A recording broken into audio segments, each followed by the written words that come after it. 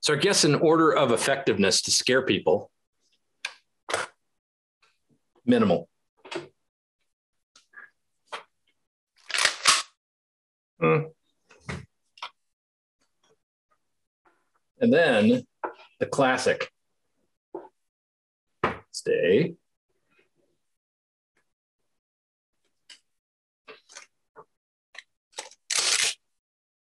Yep. Everyone just left. I heard it again. Big Tech's ordinance has everything from complete firearms to OEM and aftermarket parts. If you're looking to put together your first AR-15, they have everything from those parts that you need to the tools that are going to be essential. If you're looking for suppressors, night vision, handheld lights, weapon lights, sights or optics, you name it, Big Tech's has it all. Not only that, they're offering all those brands that we like. Go visit them at bigtexordnance.com. Filster makes awesome holsters, but not only that, they also happen to be one of those companies that are trendsetters. A lot of their designs are emulated by other companies. Not only does Filster make those holsters, but they also provide concealment systems like the Enigma, the Flex. They also have a lot of solutions when it comes to concealment solutions for medical. If you need to have a concealment first aid kit, they happen to sell them. Check them out at filsterholsters.com. Primary Arms Government now offers the comprehensive agency trade-in program, so professional teams can get the most from their used or obsolete equipment. Working with GTI's asset training program, Primary Arms Government can offer you top dollar on any agency asset. From service weapons to uniforms, tools, and vehicles, their agency program is the best way to grow your agency's budget and upgrade with America's leading tactical brands. For more information, please visit www.primaryarms.com/government. Walther is the performance leader in the firearms industry, renowned throughout the world for its innovation since Carl Walther and his son Fritz created the first blowback semi-automatic pistol in 1908. Today, the innovative spirit builds off the invention of the concealed carry gun with the PPK series by creating the PPQ, PPS, and the Q5 match steel frame series. Military, police, and other government security groups in every country of the world have relied on the high-quality craftsmanship and rugged durability of Walther products. Walther continues its long tradition of technical expertise and innovation in the design and production of firearms. For more information, visit waltherarms.com.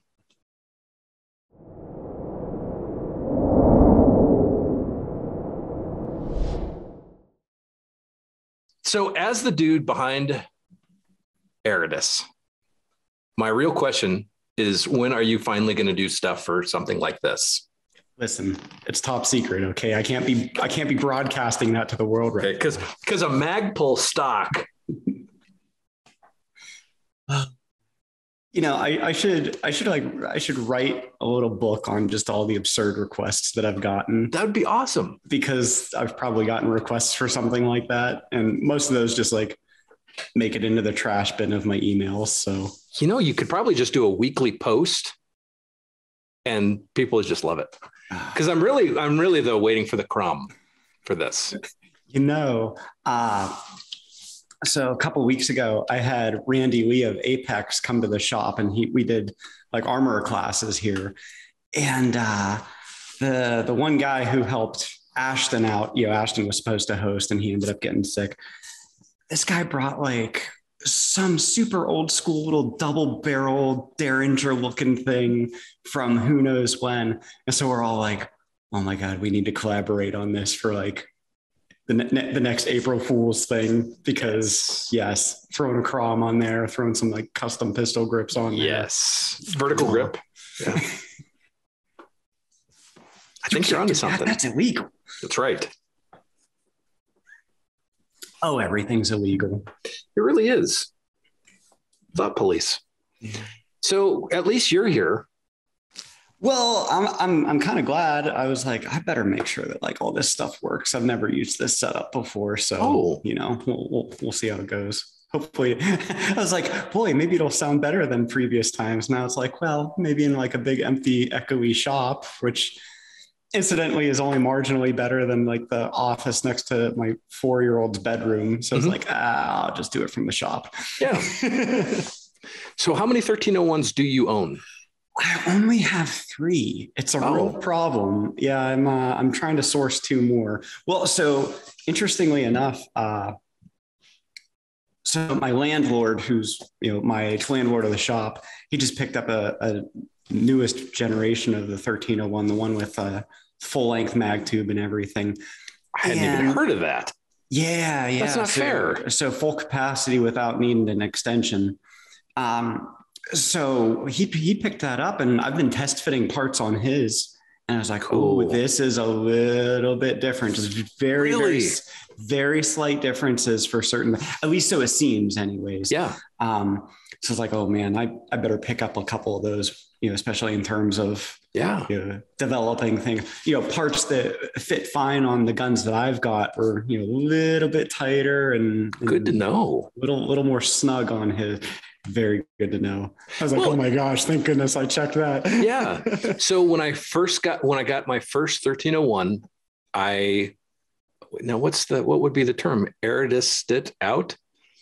Yeah, I did everything. I'm a verb. Yes, you are. But to me, I'm one of those people that I don't want to use or carry or even consider something until it's complete. Yeah.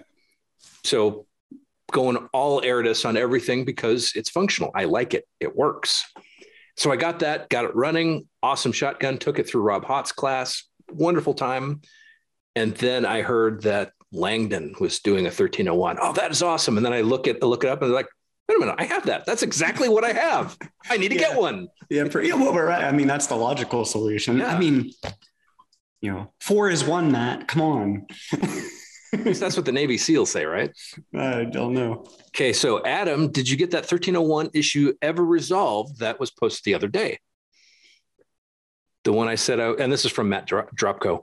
The one I said I was going to tag you on Instagram. I didn't keep following the op to see if it was resolved. I guess I should check Instagram, huh? that's kind of my response to that one. Who the what? Right. What's up, guys? Hello. So, Rhett, you're not on tomorrow's episode 2, are you? Which one is that? Okay, that's a no. Okay. Yeah. No, but I did message you to see if you were free to do an additional, what the hell is it called? Instructor cheat codes. Yes, that one. And so, yeah, my schedule's wide open for that. And then also, there's Steve. And also I got you in the defensive weapons one, right? Yeah. That's next week. Guns. Yep. Good.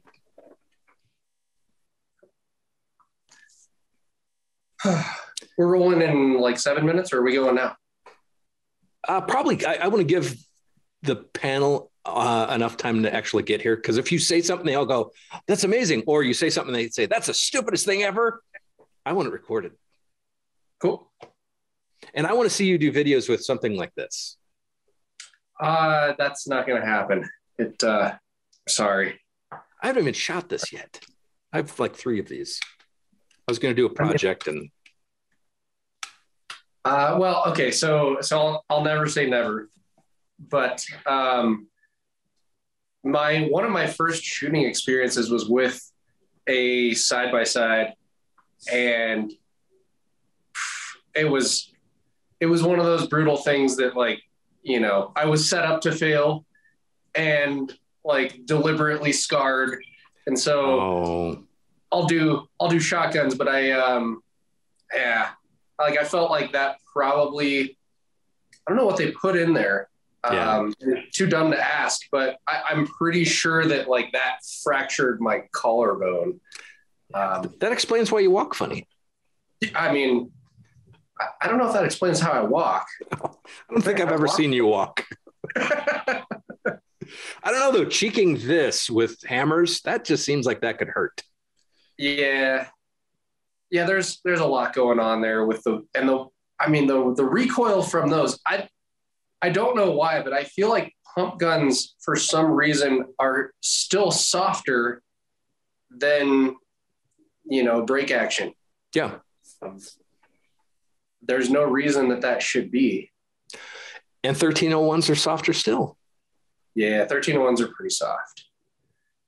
And Turkish garbage guns are even softer than that.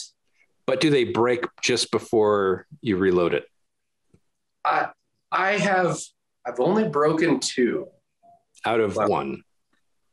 I've broken 1 and I've gotten one that was broken out of 7. Okay. So, now, when you say the garbage guns, are you talking about the cheapo semi-autos? Yeah. Yeah. I think everyone refers to them as that. I think that their quality control is now at a level where it's kind of untenable. But I had a long streak where those things just ran. Oh, that's cool. I mean, I was using them as like my fleet gun in classes and letting people beat on them. I put close to 2,000 shells through one. That's a long life for a shotgun, I think. I don't know. Based off our conversation from last week, I heard a vicious rumor that Remington might be producing those little tiny semi-autos again. That's awesome. Yeah. Yeah. They heard us talking about it. That's the only reason they did it. I think that they understand that gun probably costs them about the same to make as the 870 does, but they can sell it for $1,000. Why not? Oh yeah. I also heard that they are listed, like dealer pricing puts them back at the $1,000 and not the 1.5 or 2 that was out there. Yeah. When I looked at Gunbroker, I was thinking, I really want one, but do I want it that much? Right. I won't say this on the live part. Am I good to say this? Well, there are people watching, but you can. Well, okay. I won't say it to everyone, but like, I had one and, I actually ended up paying that full price tag for it. Yeah. And I think it was worth it. Okay. What's wrong with saying that? Well, I think that's awesome news. I'm a cheap. That's encouraging. Guy. So like, so am I. On a gun was like, for me. No, that's definitely painful, and it better be worth it. I have a buddy who has his eye on either the Century or the PTR MP5 clones. And I have a PTR, and I said, dude, before you spend any money, take mine, take it for a few days. Just make sure this is something that you actually want, because it sucks after you spend that $2,000 and then go, oh, it's a paperweight now. Yeah. They're fun. Yeah. That's a great little weird cheap thing too. Well, and I blame Steve Fisher because I saw him posting about all his. And also, that's I have that effect. Yes, you do. And same with Scallywag.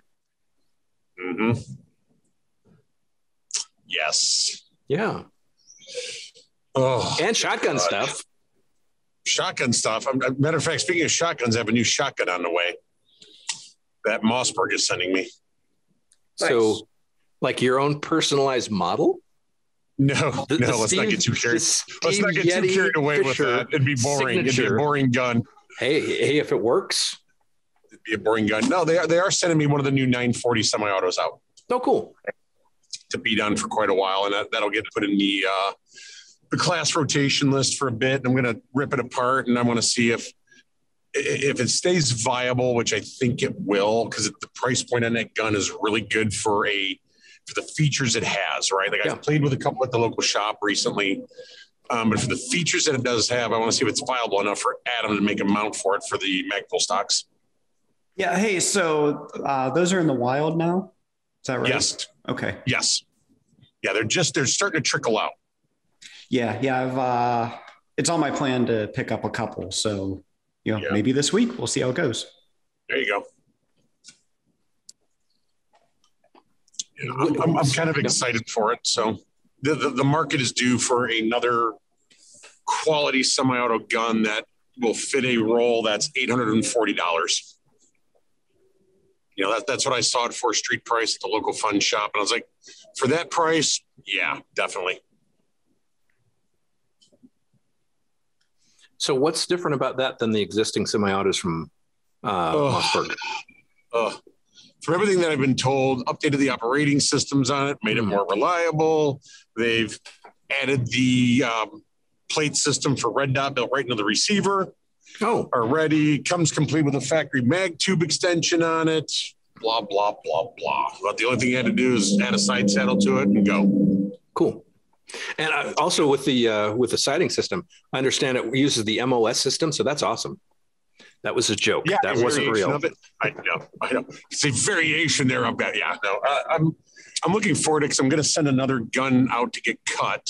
Yeah. The receiver cut from Andrew and those guys, just because I'm playing with another idea on one for a cut.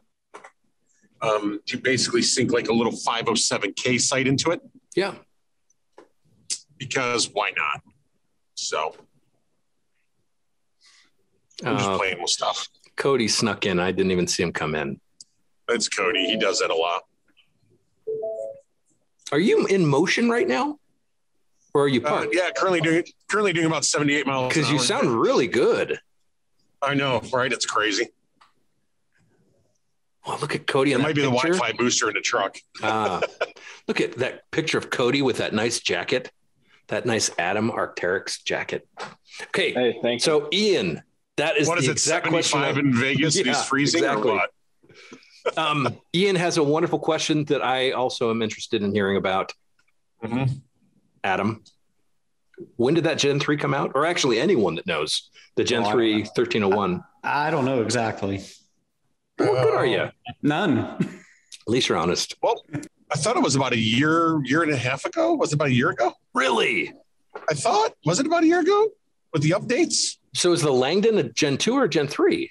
No, it has to be a Gen 2. Yeah, they've been using Gen 2s simply just because they've been using the Nordic tube extensions, whereas I guess everyone's referring to it as Gen 3 is what is coming with that one-piece mag tube. So with the Gen 3 also, they still do have the finger grooves?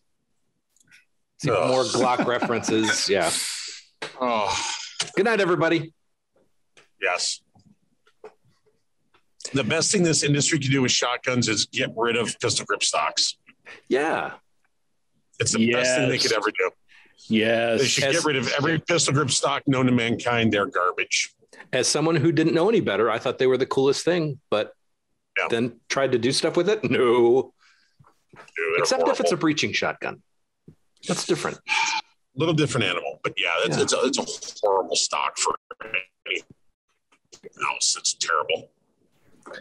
So I think we have the main guts of the panel. Oh man, this is going to be a well-rounded out discussion. Now I know, and we haven't officially started, though this will probably still make something. Rhett does have limited time, so I think he wants to say some things that are very offensive to everyone right off the bat. So before we do that, let's do some intros. So this is episode 295. We're going to be talking about defensive shotguns. We're going to be talking about barrel lengths, calibers, actions, accessories, like lights and Eritis stuff, because you can't say shotgun. You can't even think shotgun without thinking Eritis. This episode is brought to you by Eritis.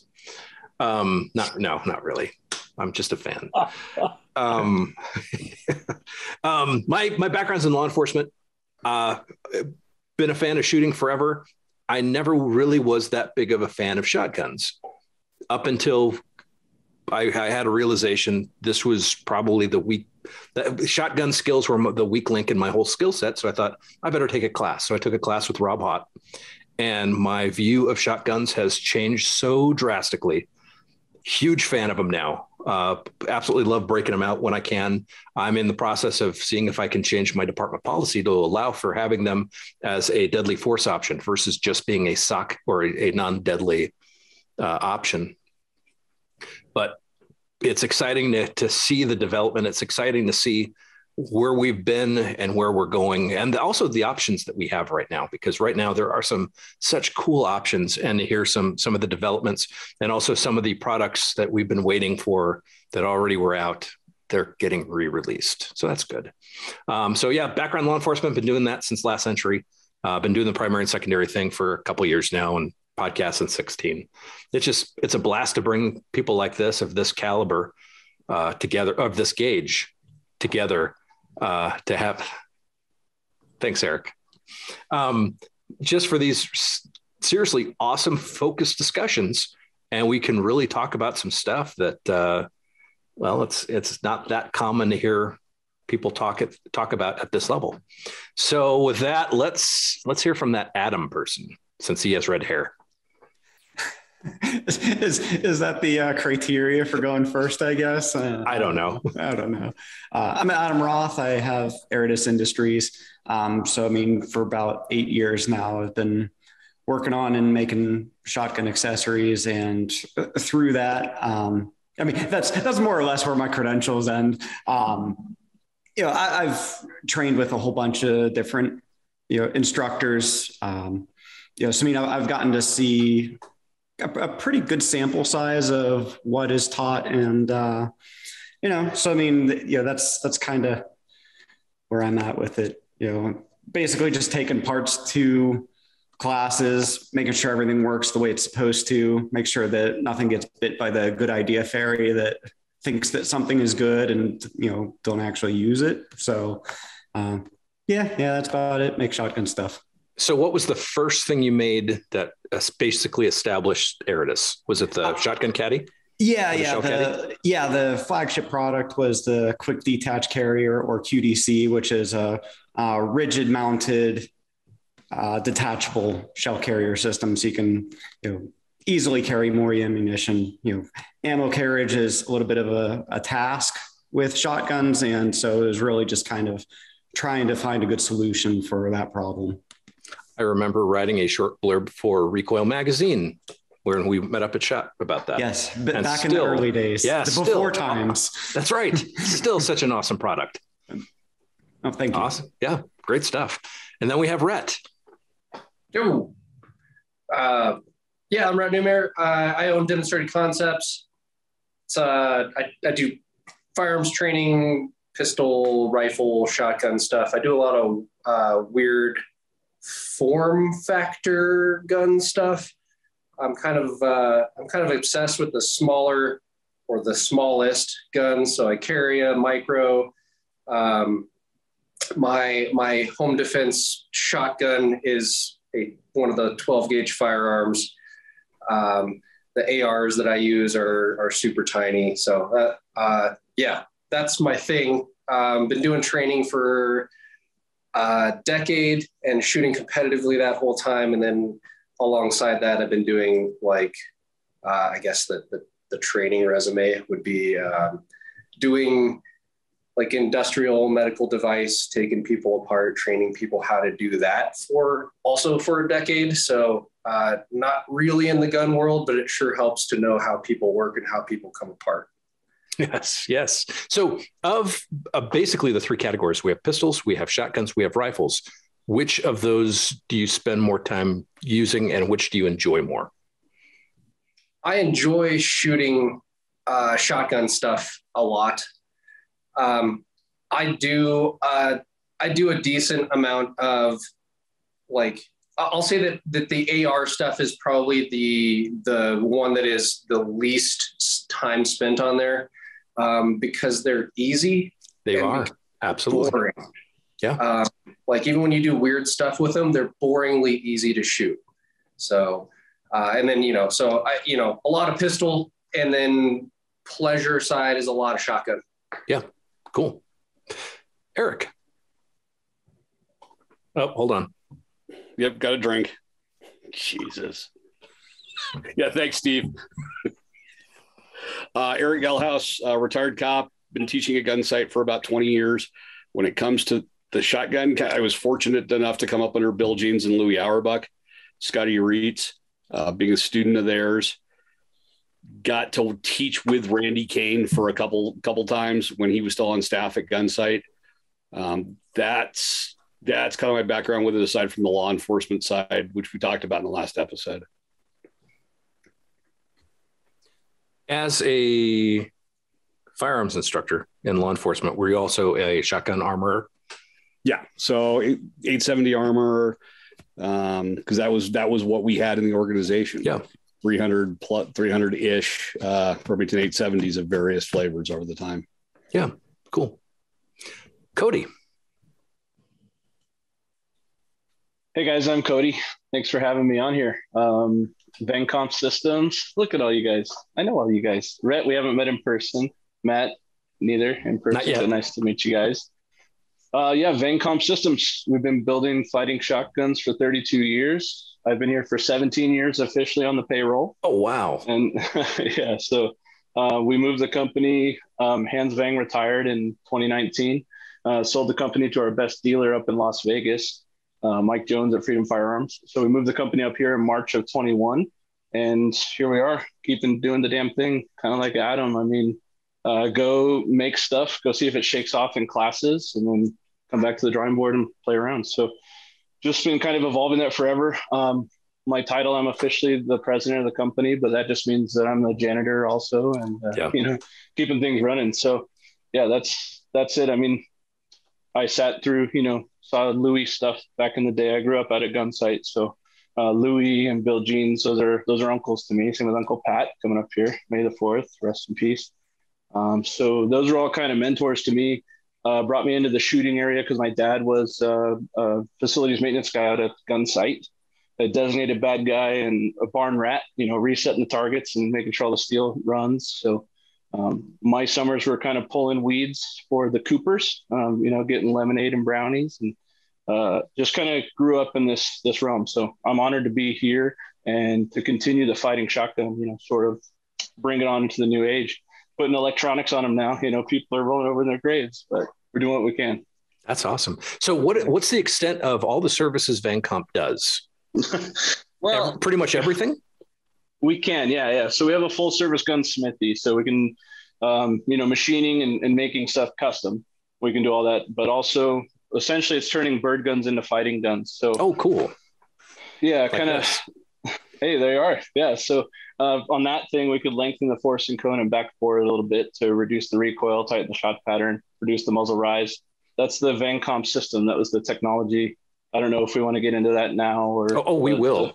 Okay. Yeah. Okay. Copy. So yeah, that thing, lengthen, force and cone, back forward, no problem. Cut it down, put a sight on it, do whatever you like. Silver solder is one of the things that we do, kind of a lost art, as far as putting sights and bases onto, putting dissimilar metal together. Silver solder is one of the best ways to do that without messing with heat temper. So cool. Silver soldered sights, making sure stuff stays put, especially on these violent little 12 gauges. Yeah. Awesome. Steve. Thank you. Oh, Steve Fisher, industry guy, trainer, consultant, product developer. I was one of the original people that Beretta brought in to test the 1301 pre-release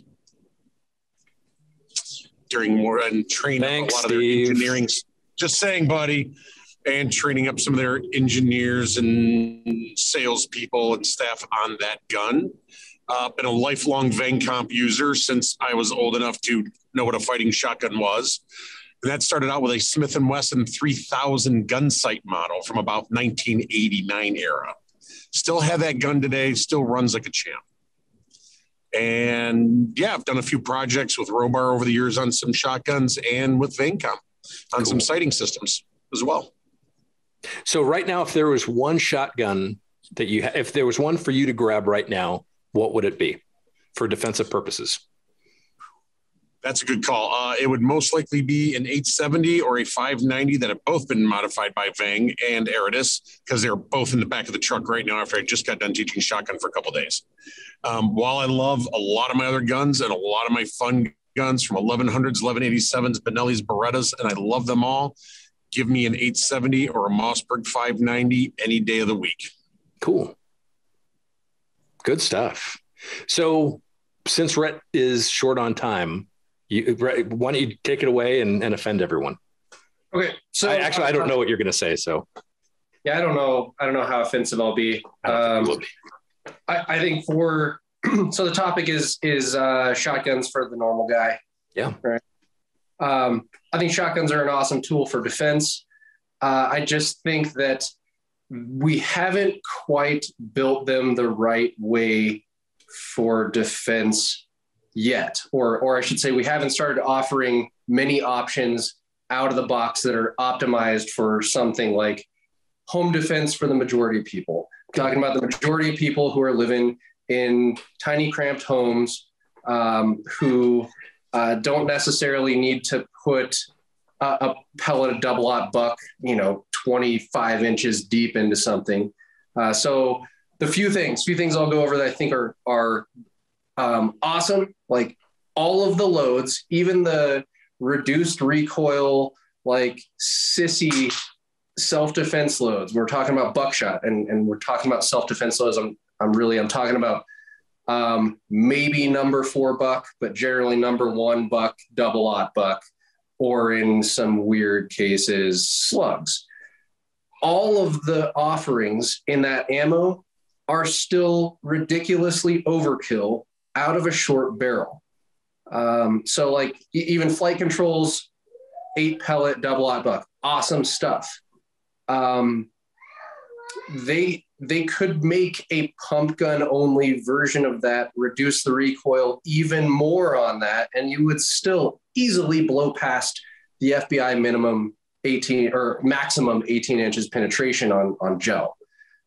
So I'm kind of excited to see more offerings, even more reduced recoil loads come out. I also am weirdly excited for this, like the 590 S that just kind of recently came out, the one that takes the short shells. Oh, okay. I hope that because we don't need all of the room, right? Because the short shells, they could work. I hope that we get less recoil, and I hope that we get more capacity out of tinier guns. I'm saying a whole lot right now. I'm sorry that I got a jam here in like 10 minutes. Yeah, so on the ammo side, right, I think we can shorten up the shells, get more capacity, make the guns run that stuff better, get less recoil. On the gun side, it's weird to me, the double standard in the industry. So we have basically decided that across like military law enforcement, all of the civilian trainers out there, we've decided that in the AR realm, having the M16 length gun, the A2 stock that is a 14.5-inch length of pole, that is a 20-inch barrel, we've decided that is kind of ridiculous for any mission set, because it went away for like all mission sets except for, special purpose rifle stuff. And when we look at what in the AR realm is appropriate for home defense or for pushing buildings and working in tight spaces like small rooms, tight corners, and vehicles, we see most people gravitating towards something like a 10.5 or a 12.5 AR, somewhere in that length. So the M16, I say this because the M16 OAL is 39 inches overall. The Mossberg 590, the 7-shot, not the 20-inch barrel, the 18-inch barrel, that's 39 inches overall length. Why are these guns so unnecessarily long, right? We don't need that. And then the other thing that I'll harp on that I think people are starting to come to terms with is the length of pole, the ridiculous long length of pole. We have youth stocks being used comfortably by dudes that are your size, and you are a giant, right? So if you scale that down to someone that is my size, right? I'm the absolute normal height, like the BDC, the leading reticles are based off of my height. That's something like a 10-inch length of pole. And I don't see anyone going that short on the stocks there.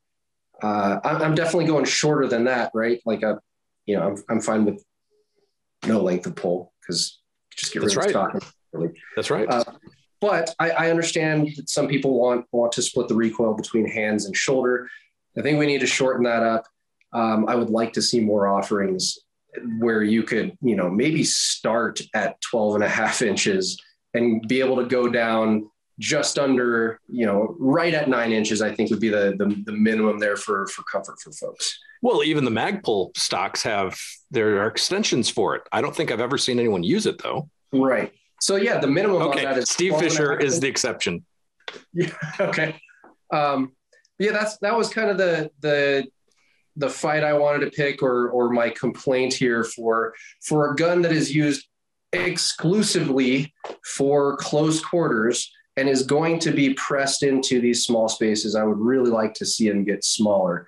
I think the Mossberg Shockwave and all of those kind of guns get closer to it, but we're still not building those as well as we could. So if I had to nerd out, the way that I'm running those is like, I like my Shockwaves.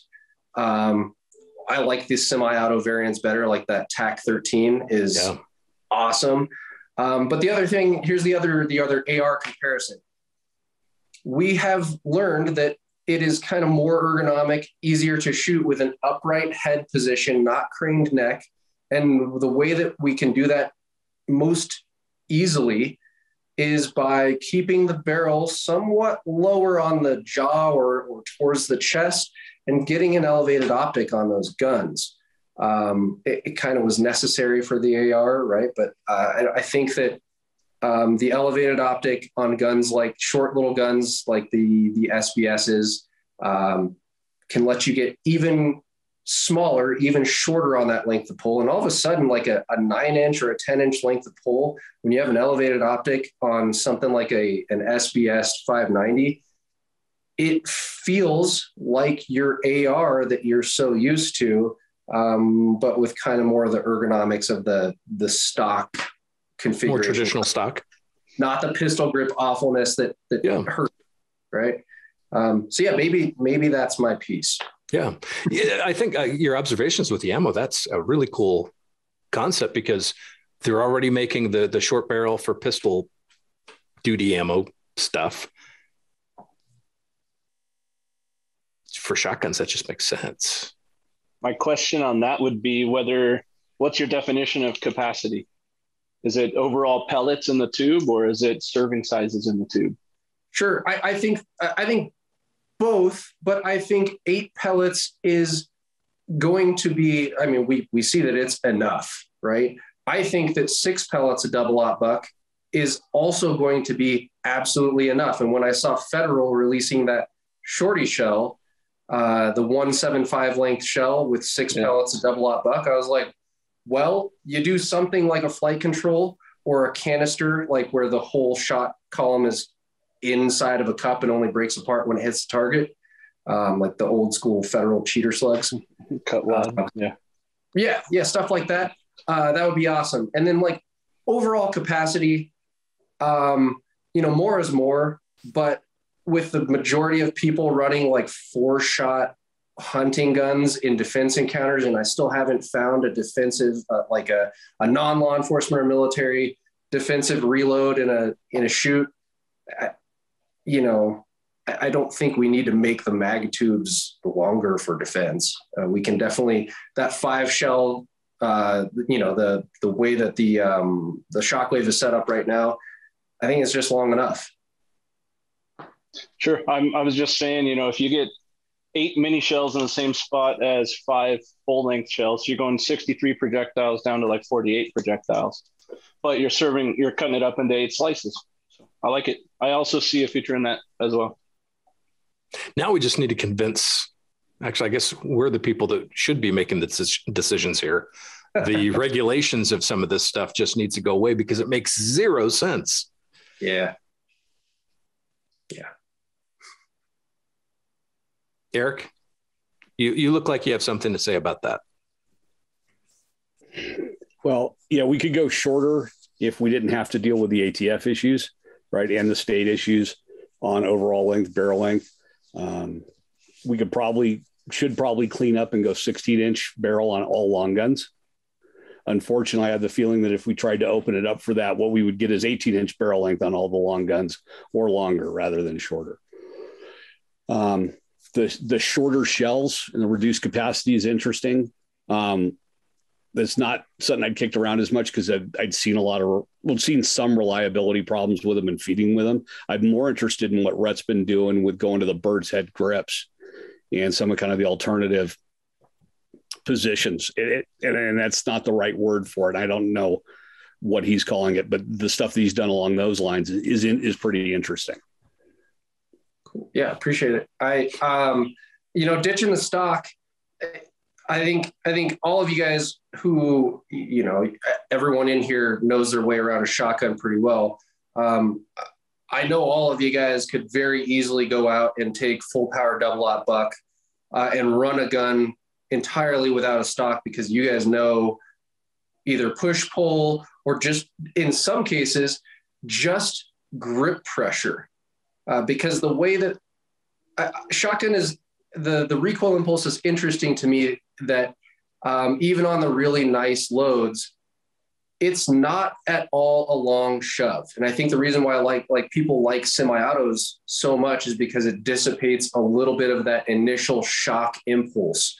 But like, I've watched myself and others shoot on the super slow-mo camera, and even dudes who are just beasts, you take that shot and it skips the grip on your hand almost a quarter inch, no matter how hard you're gripping it.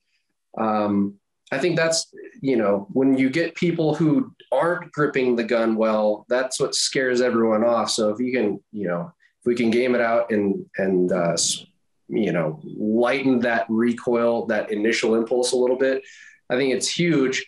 And then, on the same line, I'm talking about shortening shells and doing wider loads. That definitely does cut recoil. Yeah.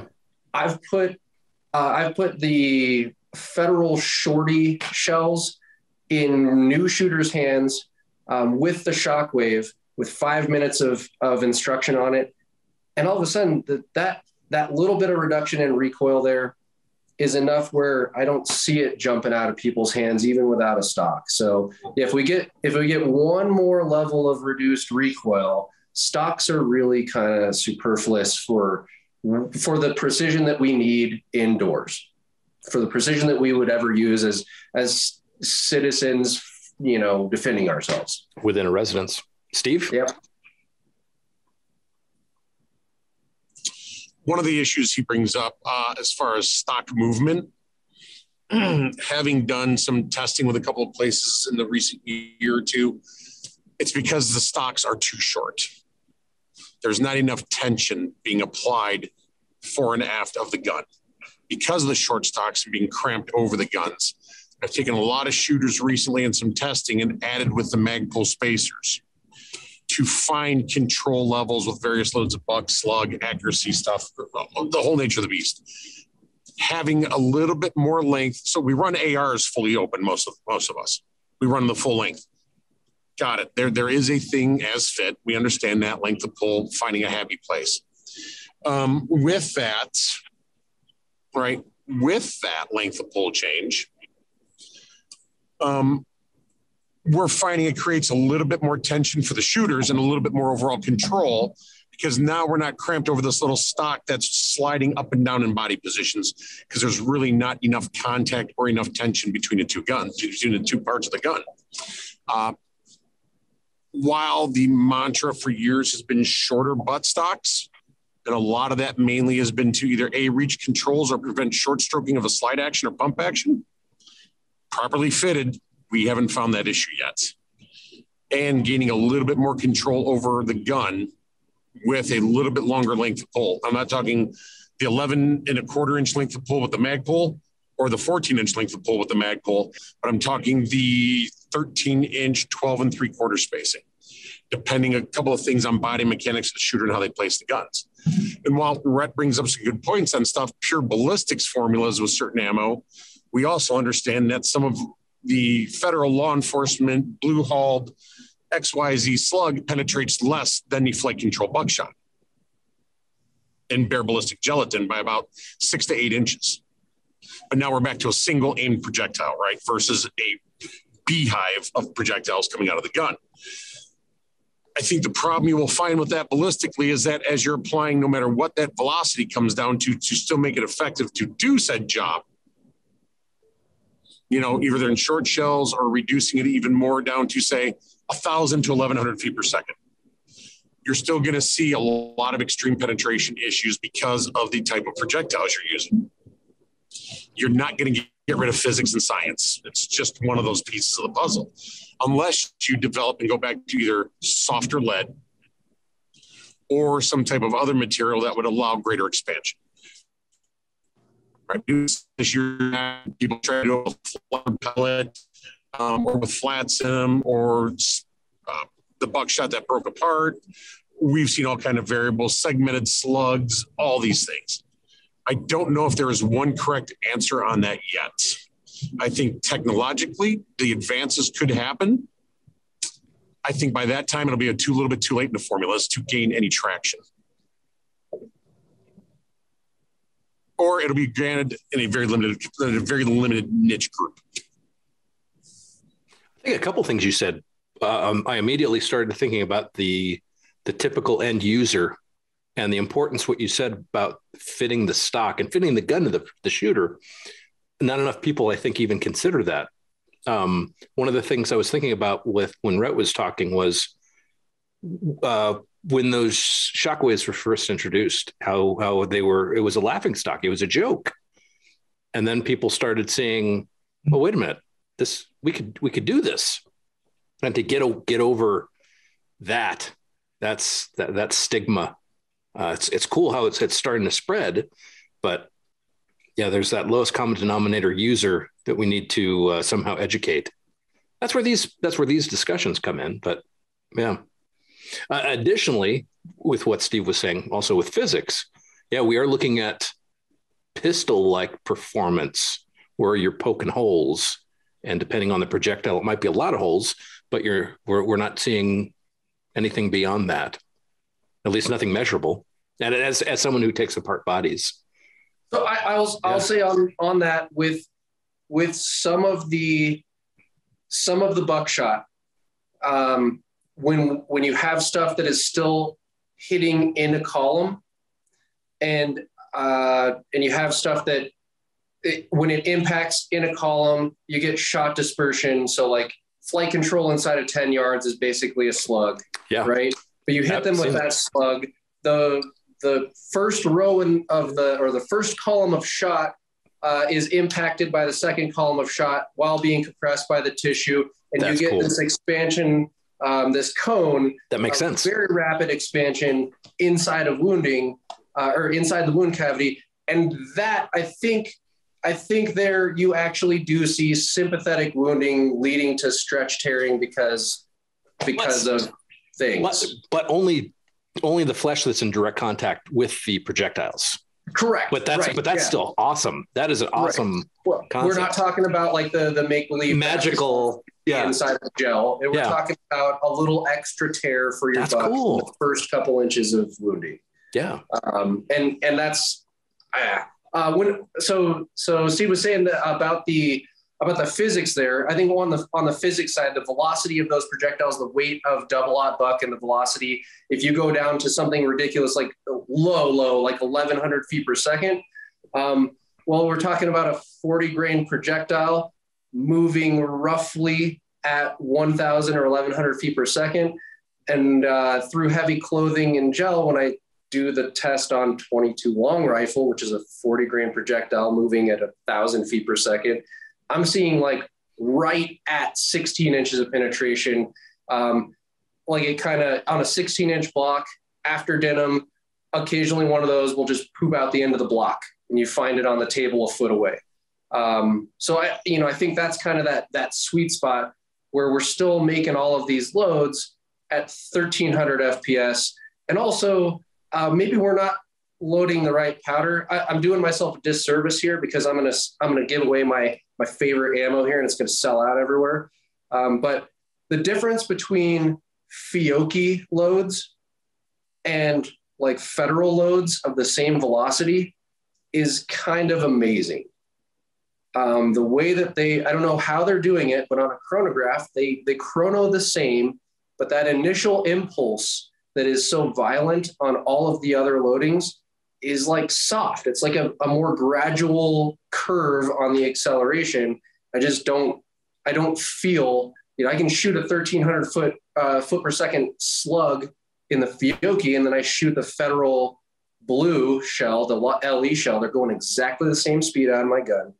One beats me up a hell of a lot more than the other. So yeah, there's Fiocchi magic, and there's we can do this physics thing.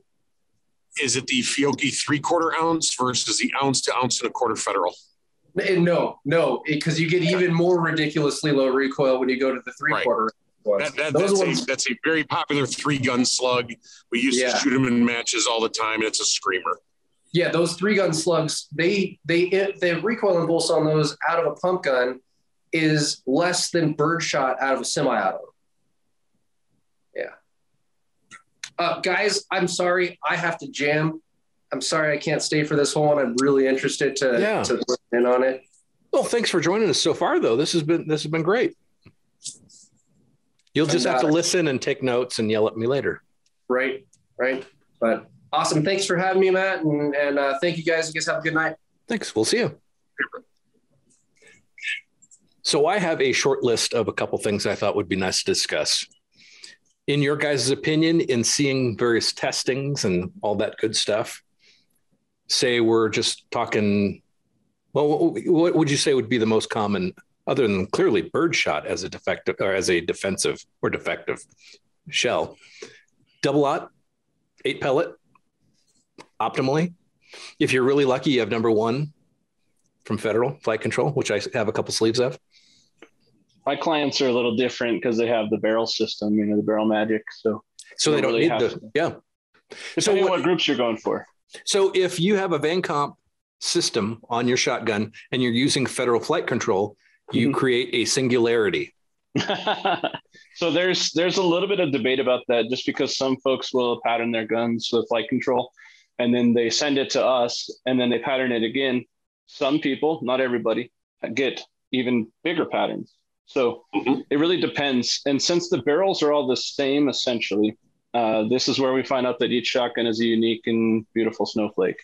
That's right. So like everybody here, they're nodding their heads, right? It's you got to pattern your shotgun with your ammo, because every gun's going to do something a little different with every load. We've had customers, big dollar customers, pallets of ammo. They'll say, hey, do a bunch of barrels and shoot this ammo through it, and then send me the 6-inch gun.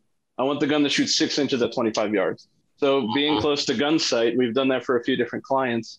And every barrel is exactly the same. We machine in the same exact way based on the exit diameter aperture.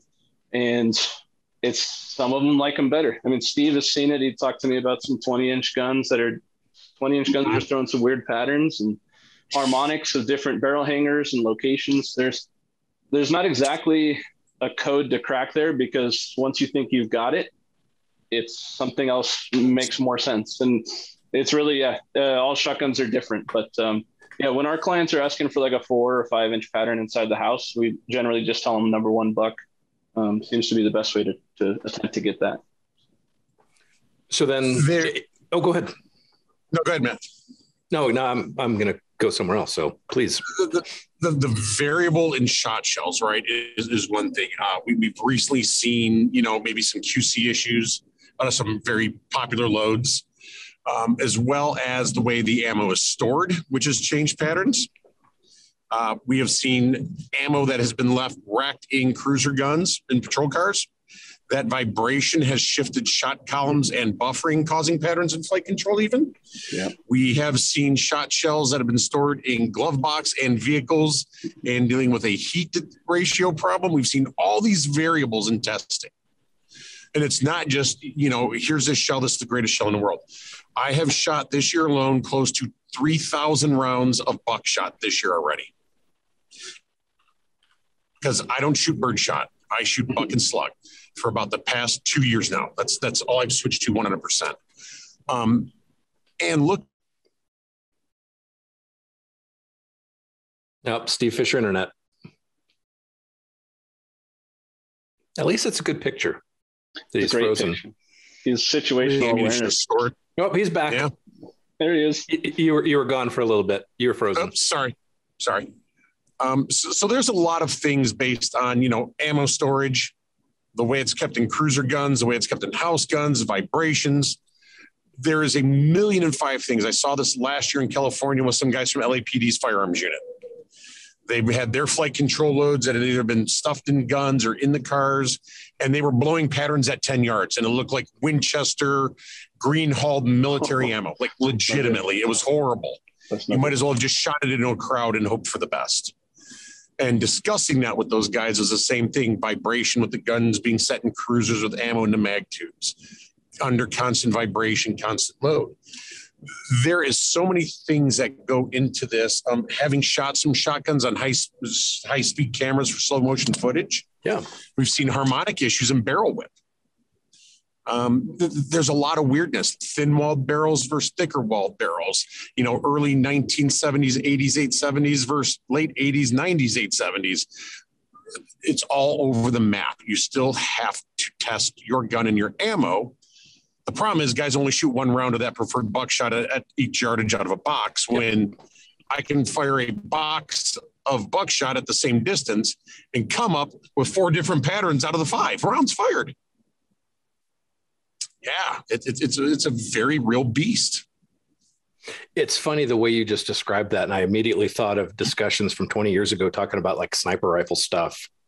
Yeah. Yes. But we're talking about shotguns. Yes. We were just doing some testing in Utah with Silencer Co. And we were on the high-speed cameras, and we did a lot of measuring sound at different barrel lengths with different suppressor baffle stacks and different ammunition. And that's a phrase we came up with like during the 3rd string of testing. We shot over 500 rounds of flight control that day. It was a lot of testing. And yeah, we said we dabbled in the illogical, because you see it on high speed and you're just like, that doesn't really make any sense. The thing that comes to mind was just there was a cool video I'm going to put out later. I don't know. I got to edit that high speed video, but parts of being a small business owner, right, Adam? That's right. Everyone else here too. But there's some cool video of watching the gas come out of the ports. And when it hits the different baffles in the suppressor, you can actually watch it push the gas out, and then it sucks the gas in and then blows it back out and breathes as it fills each baffle. Oh, that's cool. It is pretty cool. So I've got that. I'll edit that out. But just like Fisher was saying, you can see it in high speed, watch the whip, watch the harmonics, and none of that stuff you can really calculate for. And I don't think any of the manufacturers that are doing it have calculated, what exactly is going on in there. We just know that cylinder bore, improved cylinders. So if you want to be a little bit tighter, and modifieds and all the fun stuff. I don't know. It is interesting to us Vangcom systems seeing the barrels through the years. And you can see, Fisher will tell you too, some of those older shotguns, they're sniper rifles, and the wall thickness, it doesn't really make sense. The wall thickness is really thin at the end, and you would think the pressure spike would still be going when you cut them back to 18, 14, 12 inches. And it doesn't add up. I don't know. But then you got a off-the-shelf Mossberg, 20-inch in a shotgun class. The guy's first time he's ever taken it out of the box, and he's shooting 6-inch patterns at 25 yards. And you're like, what the heck, man? So for you guys, in your opinion, what would be the shortest that you would go for a shotgun for defensive purposes for the barrel? This is for everybody, right? Yeah. Like, didn't have to deal with SBSing it. I'd go to 14. Right. That's on a pump gun. Now we start talking the 1301s, which everybody loves. Yep. Gas systems and yeah. Steve, also 14? No, I'm going to go 18. Oh, okay. I'm going 18 for a couple of variables, but yeah, I would stay to an 18-inch gun. I have an SBS that's a 16 gun. I have a short barrel 870 14 factory gun. I have a couple other short barrel Benellis in the system and some other weird guns. Nice. I'm living the dream at 18.5. Cody? Probably an 18, just because I'm most comfortable with it. And with tubular magazines, you're right there with the capacity equals barrel length unless you go longer. True. So I'm excited about the short shell stuff in the future too. So we'll see that. But I did some suppressor testing, and after taking that Clint Smith, the Thunder Ranch class, he came out here to Vegas, and he was talking about not wanting to touch off a defensive load of buckshot inside the house because of, rattling your molars loose or something like that. It's like, you don't want to touch off a shot and be bleeding from your eardrums. So we did some testing on it actually to see what's a safe, shot inside of a house. And with a 12-inch shotgun and a 8-inch salvo, you're going to get 147 decibels of flight control inside the house. And I think that'd be pretty sweet. So when I'm king, I think I'm going to give everybody a 12-inch gun with an 8-inch salvo on a pump gun of your choice. I'm for that. Adam, how about you? What would be your optimal barrel length? I mean, I guess I'm mostly stuck at 18 since I don't have an SBS. That being said, God, I hate to like just talk about 1301s all the time because I love them all. But the one nice thing with that is the receivers on the 1301 are very, very short. You look at it compared to, any pump gun. I reference it in terms of, the QDCs on the side of the guns. The QDC on the side of a 1301, the back of it actually hangs off the back of the receiver just because the receiver is so short. And in that, you're cutting down your overall length considerably. So you throw on a shorter stock, and now, your full length 1301 is several inches shorter than a lot of other options out there. Man, I'd love to see Beretta work some magic and come out with, a 14-inch 1301 or something like that to play with. But, in terms of what I personally have, the 1301s are the shortest shotguns that I've got. And, so that's right at the 18.5-inch spot. So between going from a 14 to an 18, what kind of pattern dispersion differences have you seen? Is it negligible? Do you notice it? In the Van Comp guns, we have the same guarantee of a 10 to 12-inch shot pattern at 25 yards with any good quality ammo. So, the 14s are great. I've actually a couple direct messages on Instagram. I love it. If anybody's listening, send us patterns. We love to see the work. So, I just had a guy today. He goes, I don't think this is bad for a 14. And it was like an 8-inch pattern with that green hole Winchester at 25. That's not bad for a 14. We're going to send that one back. We're going to need to take a look at that one. Not really, but yeah. So the thing a lot of people need to remember is like you take a Remington factory SBS gun. It's a modified barrel. It's a modified choke, basically fixed choke. That is probably depending on that day, that build, that barrel dimensions, all the factors that go in, that's almost too tight a constriction for a lot of buckshot. And it's going to blow that load very rapidly out of that barrel. And it's probably going to cause a lot of pellet deformation and crushing and causing the pattern to open up even somewhat more, depending on the type of buckshot and the size and the anonymity and the hardness and all this stuff. I have one of my SBS 870s that the best it will do with flight control at 15 yards is 8 inches. Where the other one does really good with number 1 buck flight control, but not double odd buck flight control. But yet that same gun with Remington 9 pellet does really good. So like 7.5 inches or something ridiculous like that. So again, no rhyme or reason. But again, I think a lot of that is over constricting the shot column or the buckshot because of the larger size of the pellets. Versus if I throw number 4 in it, it tightens up pretty good. So variables, it's all a variable, especially when it comes to choke constriction on these guns and the type of buckshot. Yeah, absolutely. That's one of the things we see with different types of ammo. Like most 9 pellet double out buck is stacked 3 by 3 by 3. And 3 pellets simultaneously can't leave the aperture of a 12 gauge barrel. 730 thou, 729. 3 triple aughts or 3 double aughts don't work. It's like 3 stooges trying to fit through the same doorway. So the great stuff, one of the reasons the 8 pellet flight control is so good is because it's 2 by 2 by 2 by 2. So you get all 8 pellets in 2 at a time, and they fit right through that. Not to mention flight control is essentially a sabot slug, a sabot buckshot load, but because they're not really touching that. But as long as they don't deform, it's good to go. If you were to drop a bore micrometer through a Van Comp barrel, you would read about 20 thou constriction, which most shotgunners will tell you is a modified choke. But it's not exactly that, because we do that behind the choke. The last 2 inches of that barrel is what it is. We just make the back of it bigger.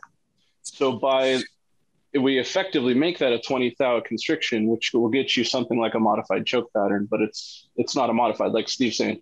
Modified is normally too aggressive for buckshot. And that's why those, a lot of the 1301s, Langdons, the tacticals, they're coming with like an improved cylinder, choke, or is that right, Adam? They're like, are they all IC or copy? I think so. Yeah, I don't know. I haven't gotten my hands on any of the Langdon specifically. In terms of my particular guns, they're the first generations that don't have chokes in them.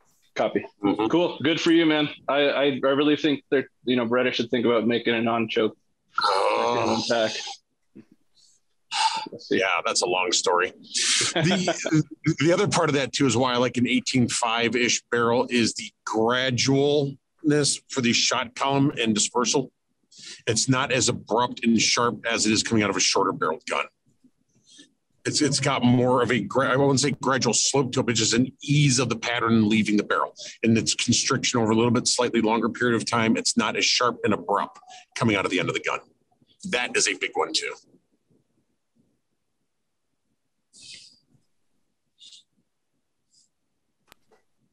So as far as shells are concerned, so we kind of talked about barrel length and shells are concerned. What are you guys finding to be the most, I guess, reliable, consistent quality? Because we've already established there are so many variables, but I know for a fact there are certain brands that are just absolute crap no matter what. Name Roth, that's easy. Remington. Last summer, I hit a batch of Remington slugs that were loaded sideways in the hulls. Mm-hmm. Yeah. That sounds awesome. I've got pictures of them. I can share them, but it's not making this up. It's people are handing me like, hey, is this right? No, that's not right. Outside of Remington's QC issues, I've always liked either their number one or their 8-pellet load. I have a lot of the older stuff stacked up. I will tell you for the most part. So it's not a thing, right? It's just part of my job. I have about 30 some variations of fighting quote unquote shotguns in the armory. Okay. Black Aces has been horrible. Wolf is just Wolf. It is what it is, what you get. Fiocchi, their normal whatever, they have that new dynamic defense load that's not bad. It's pretty consistent. Rio, forget it. I use it for recoil management only. That's about it. It's all over the map, either numbers and patterns. Totally unpredictable in every one of my guns. Totally unpredictable. Winchester, silver box, Walmart, big box store, 9-pellet is still across the board one of the most consistent buckshots I have in unmodified guns.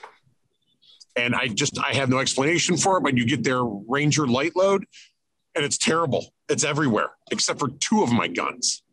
And it's just totally unexplainable again. What I have seen that's been interesting to me has been Herders.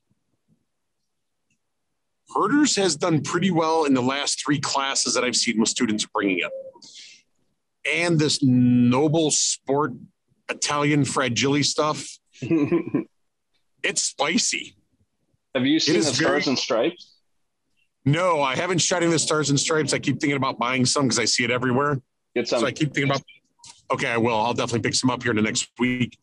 And the other one, though, so one of my main go-to loads for a lot of my shotguns, pump or semi-auto, has been the Hornady Critical Duty, Critical Defense, Black Hauled, 8 pellets, 1,600 feet per second.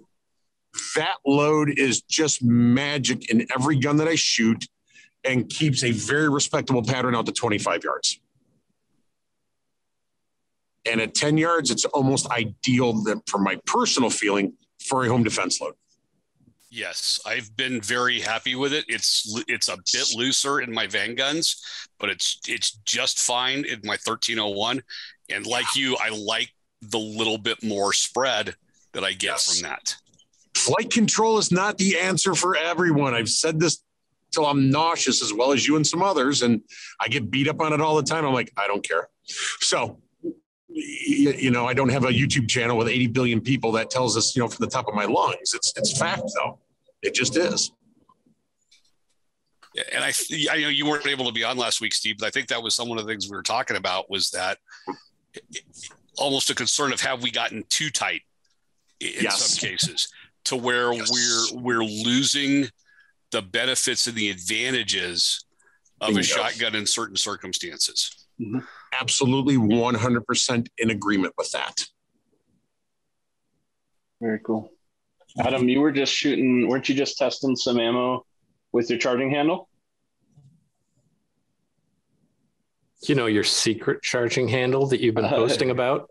It's on social. It's not too much of a secret anymore. Yeah.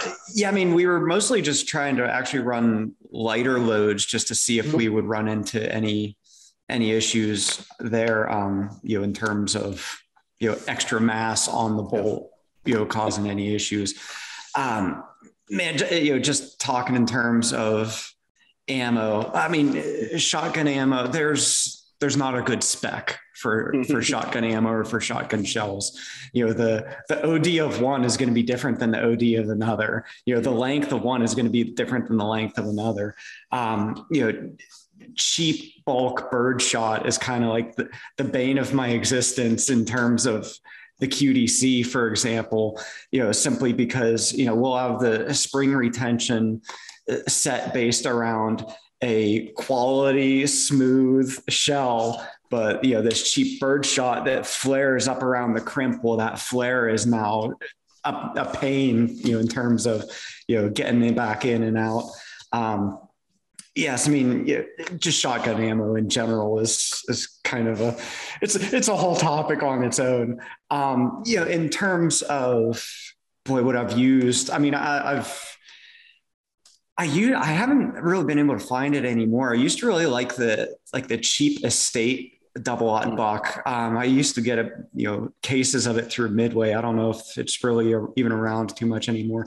That stuff performed great for a really long time, especially in terms of something that was inexpensive. It would pattern well enough, especially in terms of something that, you may or may not want it for, defensive purposes, but in terms of, training and recoil mitigation and everything, it was really great for that. In terms of my own use, I take the easy way out and I just go with 8-pellet flight control. Works great in every gun that I own. I know it's very, very predictable for me, across the board, but, I've also had pretty good success. Well, I mean, I guess it depends on definition of success, but, for training, I've always really liked the S&B double-aught buck as well, although it's, it's a little dirtier, but, at my local gun store, they had S&B, I think it was the rubber ball. I just thought, oh, I need to get that. That's just fun. So I bought several boxes. How's it shoot? I haven't shot it yet. I need to find the right people to shoot at.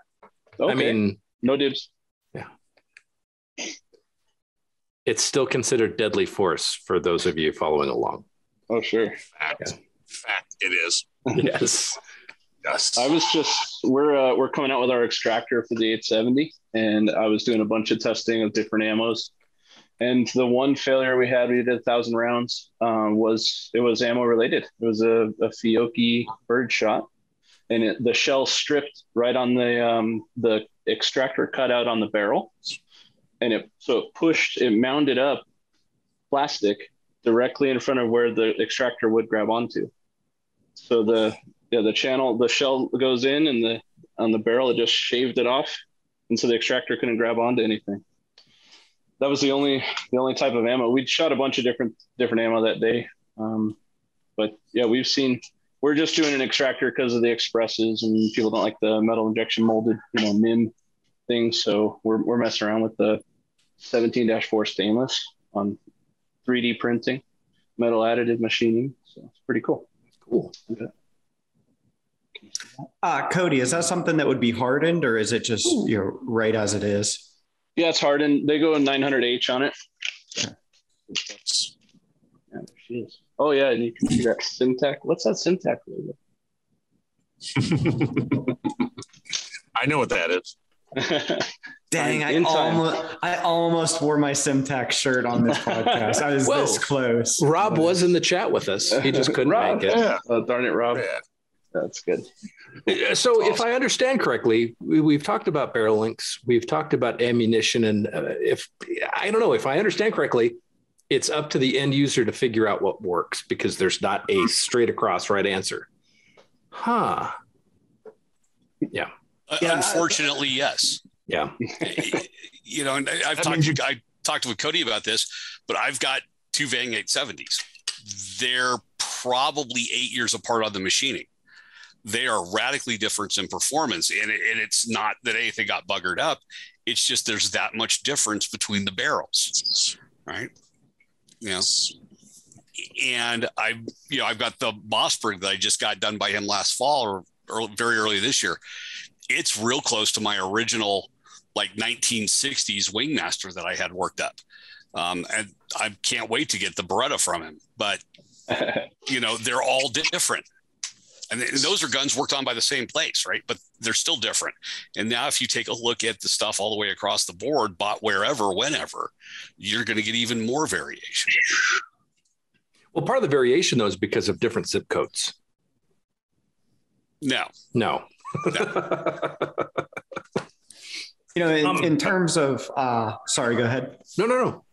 Oh, in terms of every gun being different, on my end in particular, it makes it a huge challenge. I'll get people emailing me asking about how the Crom will co-witness, and they'll ask, is it an absolute co-witness or is it a lower third co-witness? I was like, man, yes, it'll probably co-witness one way or another, but man, my 2 1301s are built very close together.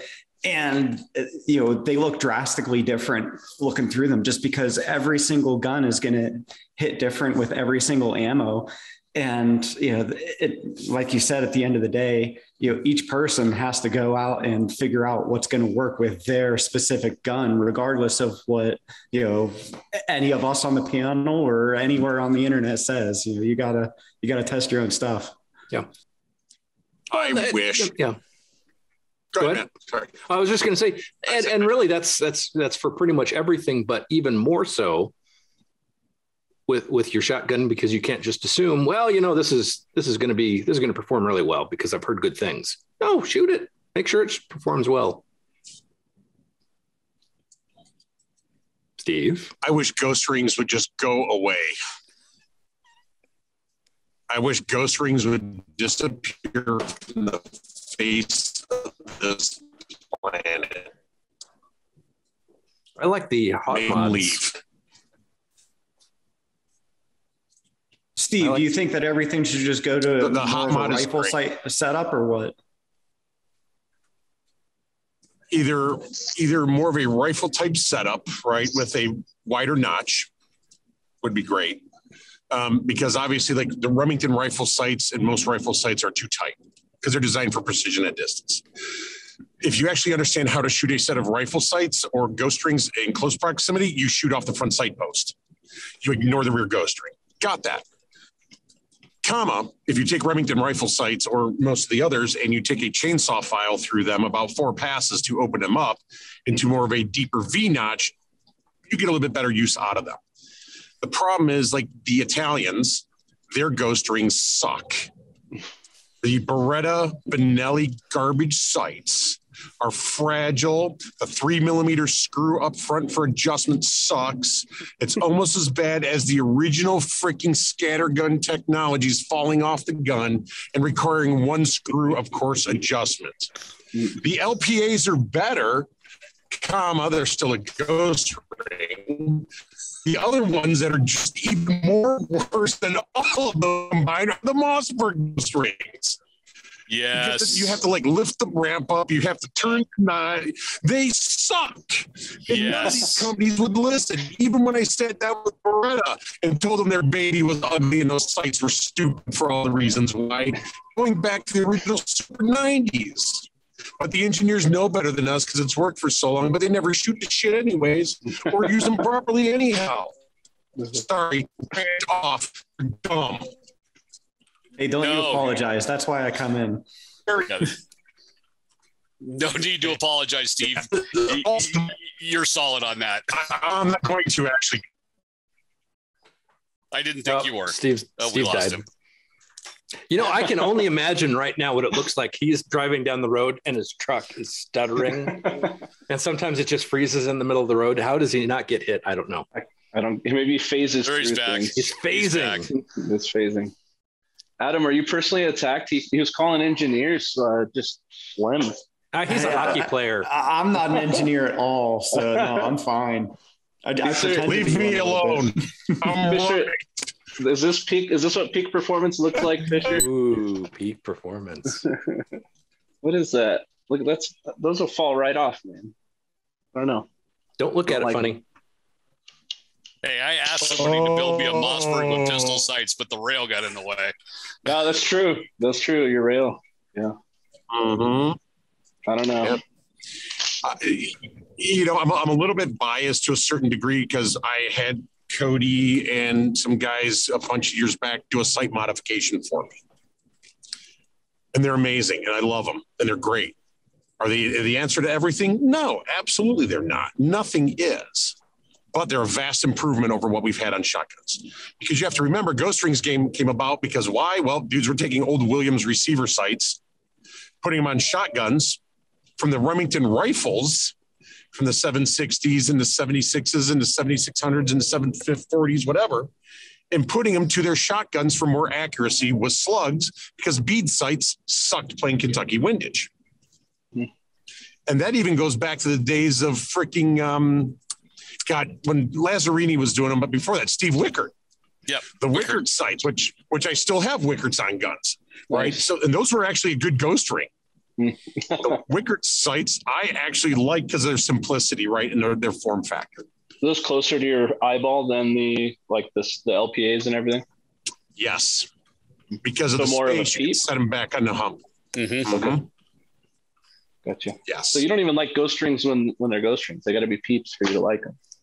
I honestly, like, one of my first 1100s set up for killing animals had that Williams rear sight set up on them, right? Nice. And, I mean, we're talking like Sage guns, right? Sage shotguns back from the 80s, early 90s era, even before that, with this being done.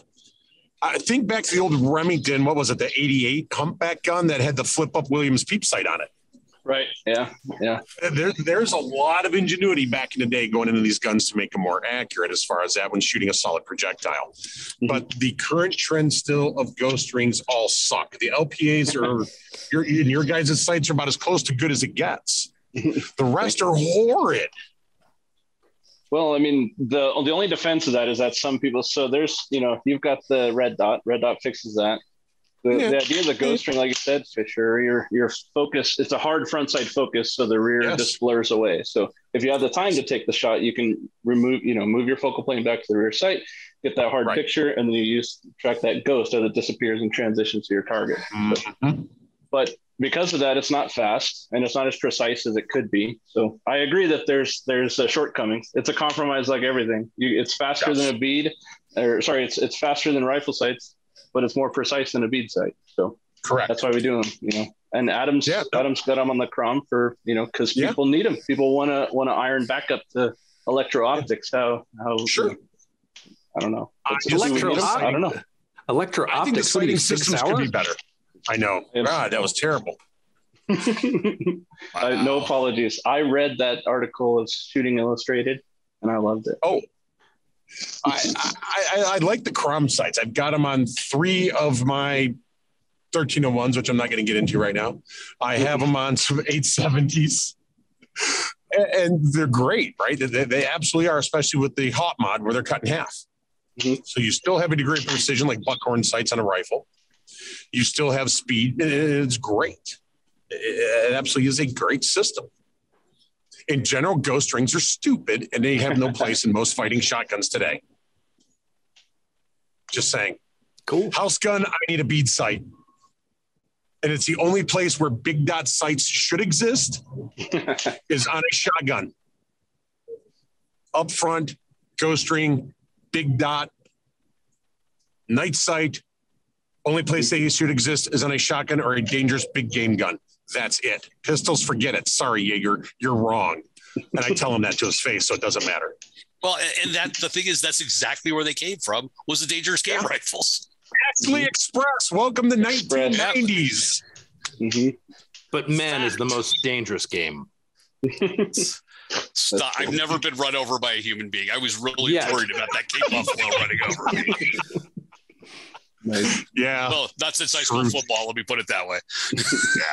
Yeah. But no, like sighting systems, the outside of electro-optics, right? Outside of having red dots on guns, which you've had for years, form factor, they're getting smaller, they're getting better. Yep. I think there's a place for them on shotguns, mainly in a lot of low light conditions with white light applications in law enforcement, especially. I think they're outstanding for that. I feel that as, especially as either us, others involved in that world get older and the eyes change and our ability to see in the darkness changes, henceforth more white light, we need a better sighting system to deal with that. That's why red dots make logical sense on that. Do I need one on my house gun for 10 yards, my Surefire 618 4N? Hell no. I need a big dot sight on it. Yeah, fair. And that's why on the sights we built for you, they were pistol sights on the long gun, right? You're like, hey, put Trijicon HDs on a shotgun for me. Yeah. So we did, right? We dovetailed your vent rib, and then we put the bases on, like we did the sights that Hans actually invented for the DEA way back in the day. With excess sights was the low profile rifle sights. So it was a modified Remington front sight, sweated this thing off, and then put a 1911 dovetail right here. Yep. So we could get low pro. And that's how we built Steve's sights. The original, the ones that he has on the plain barrel. It's actually an XS, or actually it's a Trijicon HD. I think it's a Sig Sauer front sight and like a block rear or something. And so we had to buy 2 sets of HDs to get it done, but Fisher loves us anyways. So the production unit will be a little more unified, and those are coming. Nice. So do you guys actually do business with Eridas at all? Because if you don't, you should. VangComp? Yeah. No. Presently we don't, but that's just because we mortal enemies. Not at all.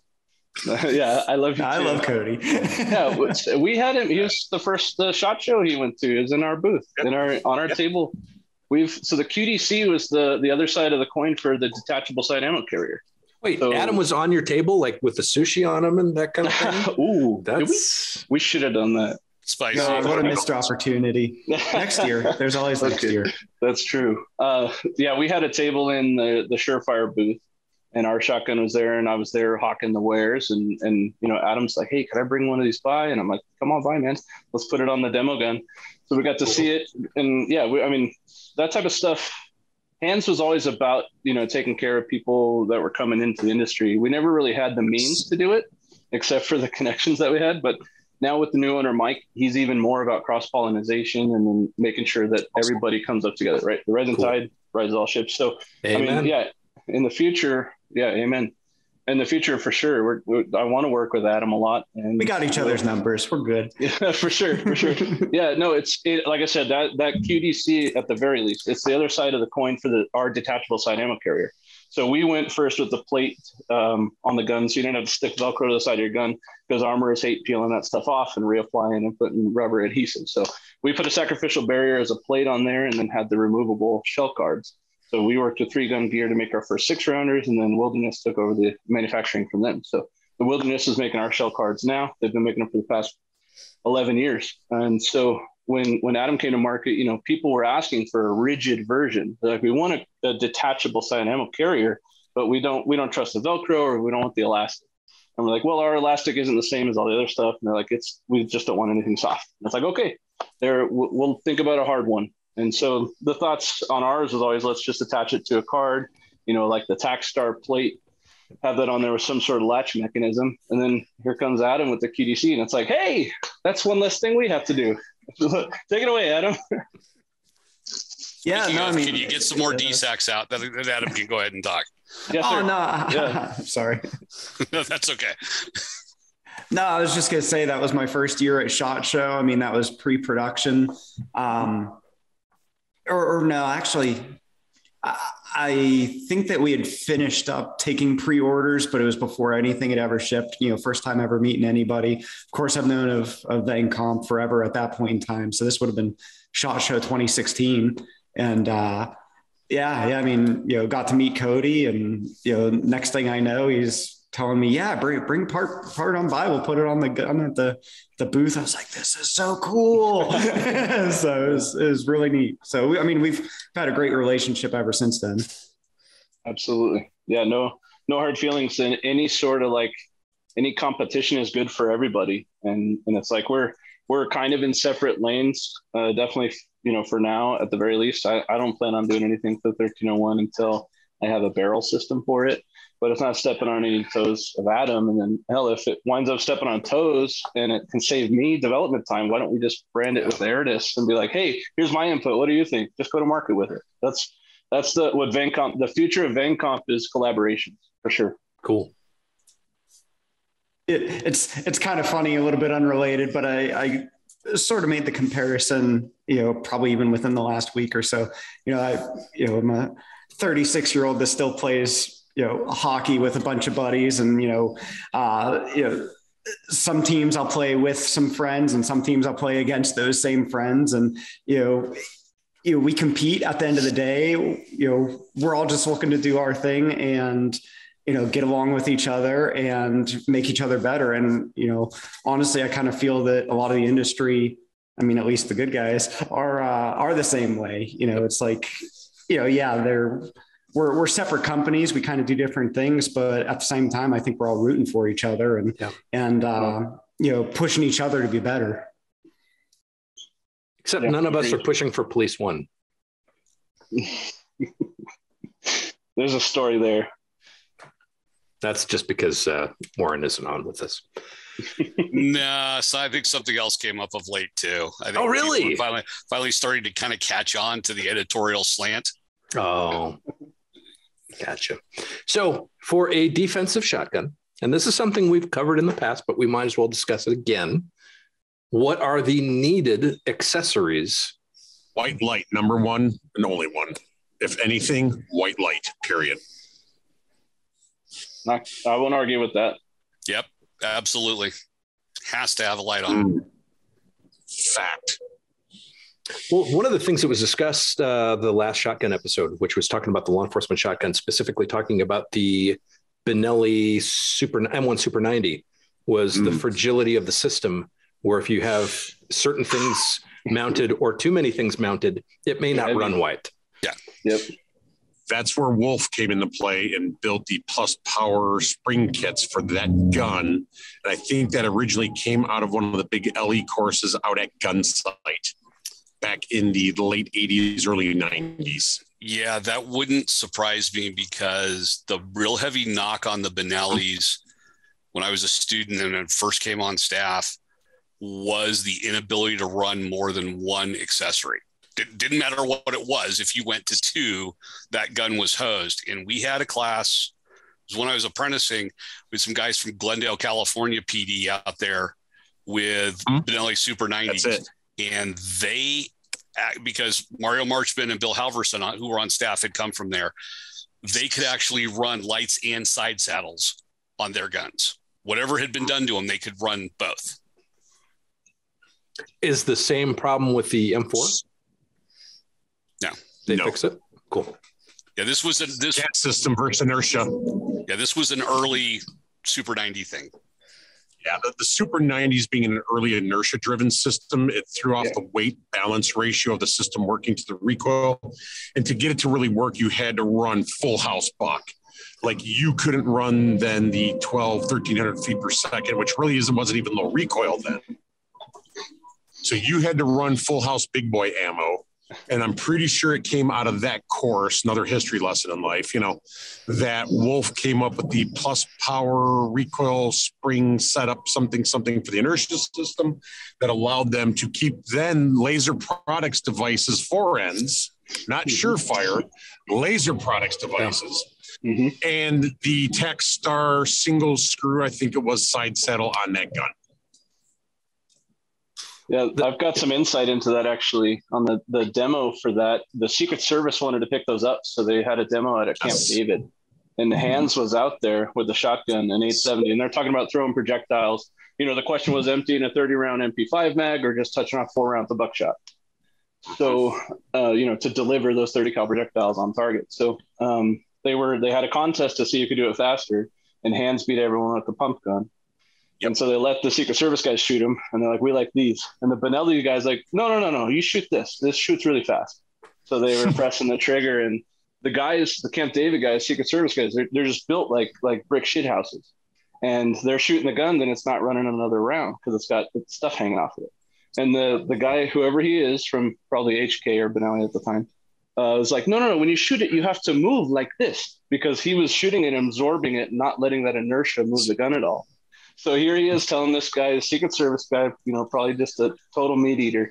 And he's like, no, you have to move like this. So, and Hans just has that story. I really like that. Yes, I remember that, hearing that from Hans. Yeah, twist like this. Okay, I'll do that every time I press the trigger. Sure thing. Yeah. Well, and that's exactly why I have an HK marked M1 Super 90, and that's why it's collecting dust. It shouldn't. It's a great gun. Oh, I'm sure. I just have. I have an H&K, 121 Woodstock basic, the 9-shot, whatever it was that H&K came out with. Cabela's $450 about 10 years ago. Damn it. I should have bought every one that they had. Gas was 5 cents a gallon. Yes, it was. About 89 probably, yeah.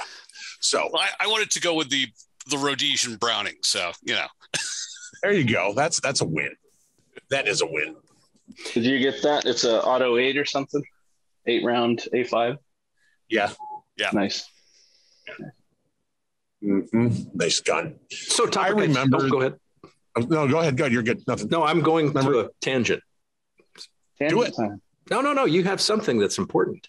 No. It's okay. Don't worry. It's irrelevant to your tangent, Matt. Please. Okay. What about calibers? So gauges. 12. It's not a caliber. It's a gauge. Gauge. Get it right. This is a high gauge discussion. And it's not even a gauge in 410. It's just 410. It's true. So I'm thinking more of 20 versus 12 versus. Oh.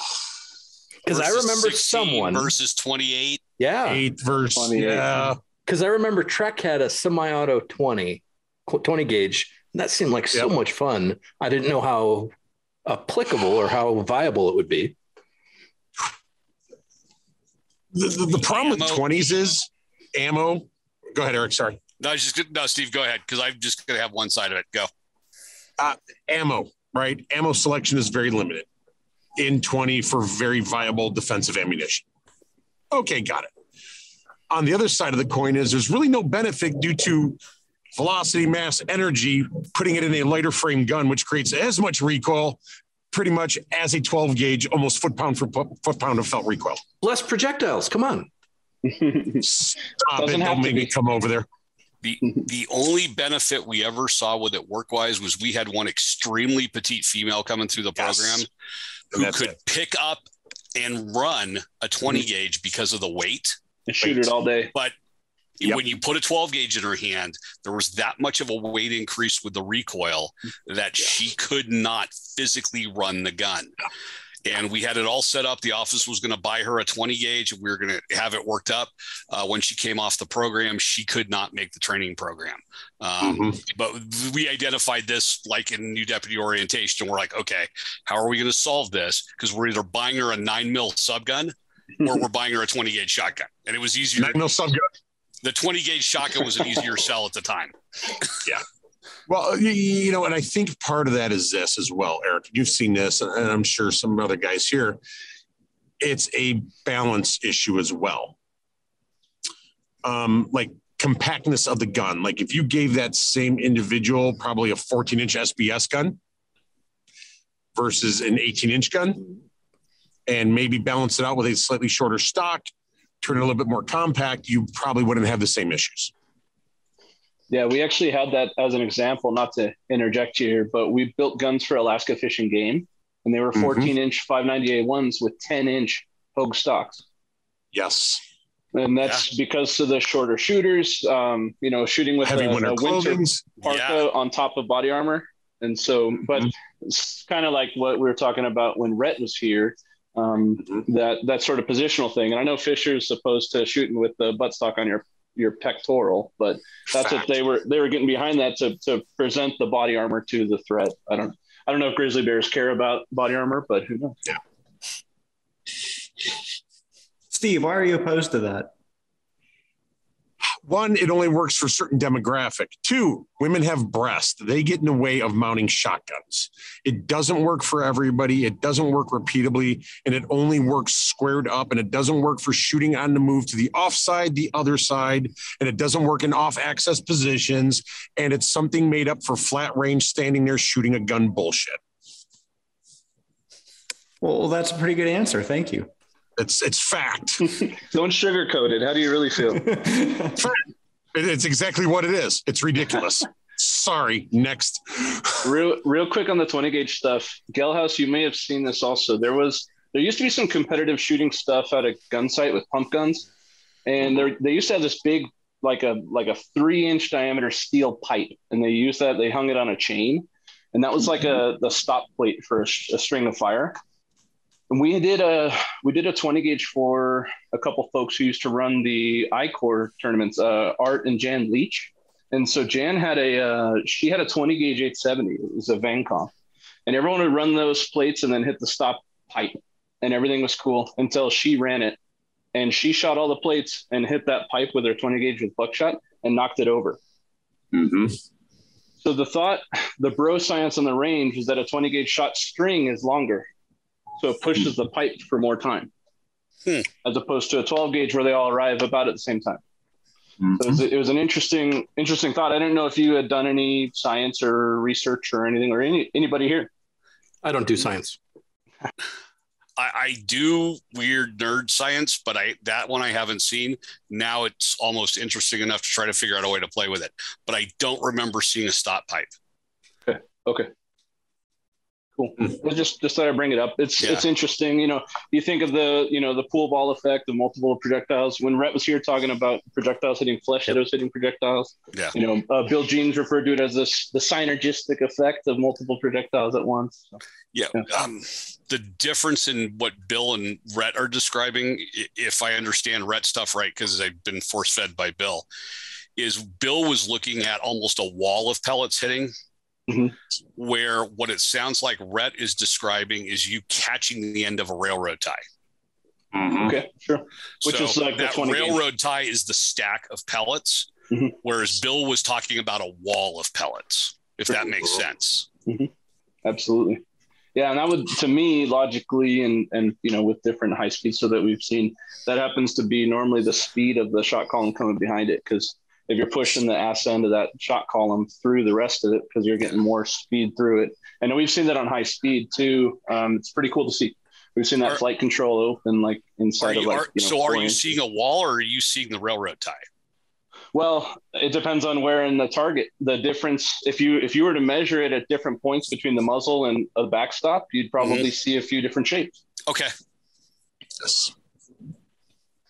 Yep. I would be interested in taking a look at some of that stuff offline if some point. Well, I'm going to put up a lot of that data is going to go up, especially the sound readings, because I want people to be informed like we were. The logic was always, if you want a quiet shotgun, that's why I went to silencer code. You want a quiet shotgun, don't port it. And that's just because that's what it is. And we could all tell that, but we didn't have empirical data on it. And now we have it. Go figure, a ported shotgun negates the suppressor in sound dampening, but to shoot a 12-inch suppressed ported barrel, it's a different, when you're talking about, Rhett was talking about the slap that you get on that first initial push of the big pressure spike of the gas port, for semi-autos, stretching that over a longer timeline. That was pretty interesting. The guys who were doing the testing for us, I think I've got them on video saying it seems like it's broken, because the ported barrel with the suppressor on the end of it, when the kids these days, they say it hits different. It literally hits different. It's pretty cool. So what lights are you guys using? And are there lights that are not surviving? Okay, so let's get rid of O-light right off the get-go. Thank you, Eric. Just for shits and grins, last year I did a demo with an O-light. The second round I fired caused the entire mounting system to unlock and eject off the front of the gun. That can go away. don't hang pistol lights on the shotgun. Please, especially not a Streamlight TLR1 with the screw down locking mechanism off that bayonet mount that you will drive your thumb into painfully cycling the gun. I've got a mix, and I don't know what Steve has, but I've got a mix of Surefire and Mod Light on my shotguns. Mm-hmm. So I have kind of the same gamut, right? The Surefire DSG, the block is garbage. It's horrible in functionality and design, and its weight is horrible on the shotgun. Do not use that. I hate it. Is that the replacement for the H series? It was the original replacement for the 618 and 318 gun, right? For the 618, 318. Just to correct you, Steve, DSF, dual switch foreign. Thank you. Dual switch foreign. Thank you. I think DSG, dual something shotgun, whatever, and DSG out of Texas. Sorry. Too many acronyms and initials. So that, I think, also forced the rebirth of the 618 or the 618 and the 316 lights, which the 318 is the executive light and the 6 is the 1-inch tubes, whichever the numbers are. Mm-hmm. Best shotgun light going, hands down, unbeatable, perfect for a house gun, working police patrol gun, bomb-proof. Have not killed one, tore up one switch a million years ago on an early model, got it. Best dedicated shotgun forend going, the Streamlight Racker Cracker is terrible. A lot of unintentional negligent light discharges when you don't want them. Form factor is great, price is great, makes it very affordable to people who may just have a shotgun stuffed in the corner. And I would say, sure, departments will buy them because they're cheap if they're still employing that on a slide action shotgun. That said, on some shotguns, pistol lights aren't necessarily bad depending on the placement. And if you just roll the rocker and go back to the forend, not the best form factor, not at all. Mod Light has some things coming here very soon that will help enhance it. I have seen guys attach Mod Lights to shotguns off Scout style mounts, and they do not handle the recoil well with the original batteries. They flattened right out, as I've seen with Cloud Defensive as well, with the rechargeable cells, protected, unprotected. See some weird stuff. Shotguns are violent. There's this thing with recoil. I would personally, and this is the problem, right? Finding a good light for a semi-auto shotgun, especially if you're running a 1301 with the Eritis form, with the adapter, with the Magpul Zukov stock. Great setup. Absolutely great form factor for that gun. The problem there is once you apply leverage, you break the light out of those M-lock slots. You need to, that has been fixed, right? Some of us and others who figured it out. You need more surface contact at the rear of that setup, or else the leverage applied and those principles under recoil will send that light off that gun. How do I know? Ask me. Done it a couple times. It's what it is. So by changing the nuts and a few other things on the back, we get more surface contact. We kind of eliminate that problem. I'm sure some enterprising shotgun company probably has a better fix than that. I might say Vengcom probably thought of something too. I don't know. Pistol lights are good form factor on the 1301 setup. They really are. If it's an X300 or a Mod Light, I have seen enough Streamlights still launch with that thumb screw design come off the gun. It just doesn't lock. And it has a tendency to vibrate loose sooner, much like they did on handguns, and launch themselves off pistols on a range. It's just the nature of that animal. Okay, great. If I was running a dedicated 870, 590 gun, it would get nothing but the Surefire forend light in either the 618, 316 series. No ifs, ands, or buts about it, period. It's heavy. It's bulky. Lift things. There's another benefit to the 618 style of lights. If you look at Rob's push-pull technique, as you go forward into that forearm on the Surefire, that hump that drops down that the light and battery screw into gives you a place to push against. Yes. Right? I know, Matt, you were holding up one of your pump guns with the Magpul hand stop on it. That hand stop works well if you're using the Magpul forend, again, to roll into it, similar to the light and battery housing on the 618s. Yes. There is another benefit to the 618 series and the 3 series is when you violin load the shotgun while moving, you can maintain situational awareness of what you just shot at and that immediate area while moving, rolling the gun, topping the gun off of what you fired, and maintaining the light in that zone. Getting a constant stream of information. That's because it's at 6 o'clock. So does that work with every other 6 o'clock position light? Only 6 o'clock position lights generally. You can get away with it, but the problem is toggling some of the other lights, pistol lights, and that when you roll that gun, depending on their placement, if they're direct 9 o'clock or 11:30 positions based on the mount you're using, you can get it to work. The 6 o'clock light mount position works beautiful on a shotgun for various techniques. Agreed. Yeah, I'll step in real quick just from a commercial side. The white lights are a problem on pumps right now because the stream lights, $150 on Amazon. Surefire's now, so Surefire discontinued the 623 light for the Mossberg. So now the only Surefire option for Mossberg is the dual switch forend. The Surefire for the Remington, the 318's gone, but they do have the 618 LMG-B. Like Fisher said, it's it's heavy, it's bulky, it's also expensive. Now I know how Fisher feels about fours, but it's a $600 retail price for that light. It is, and it costs as much as a shotgun.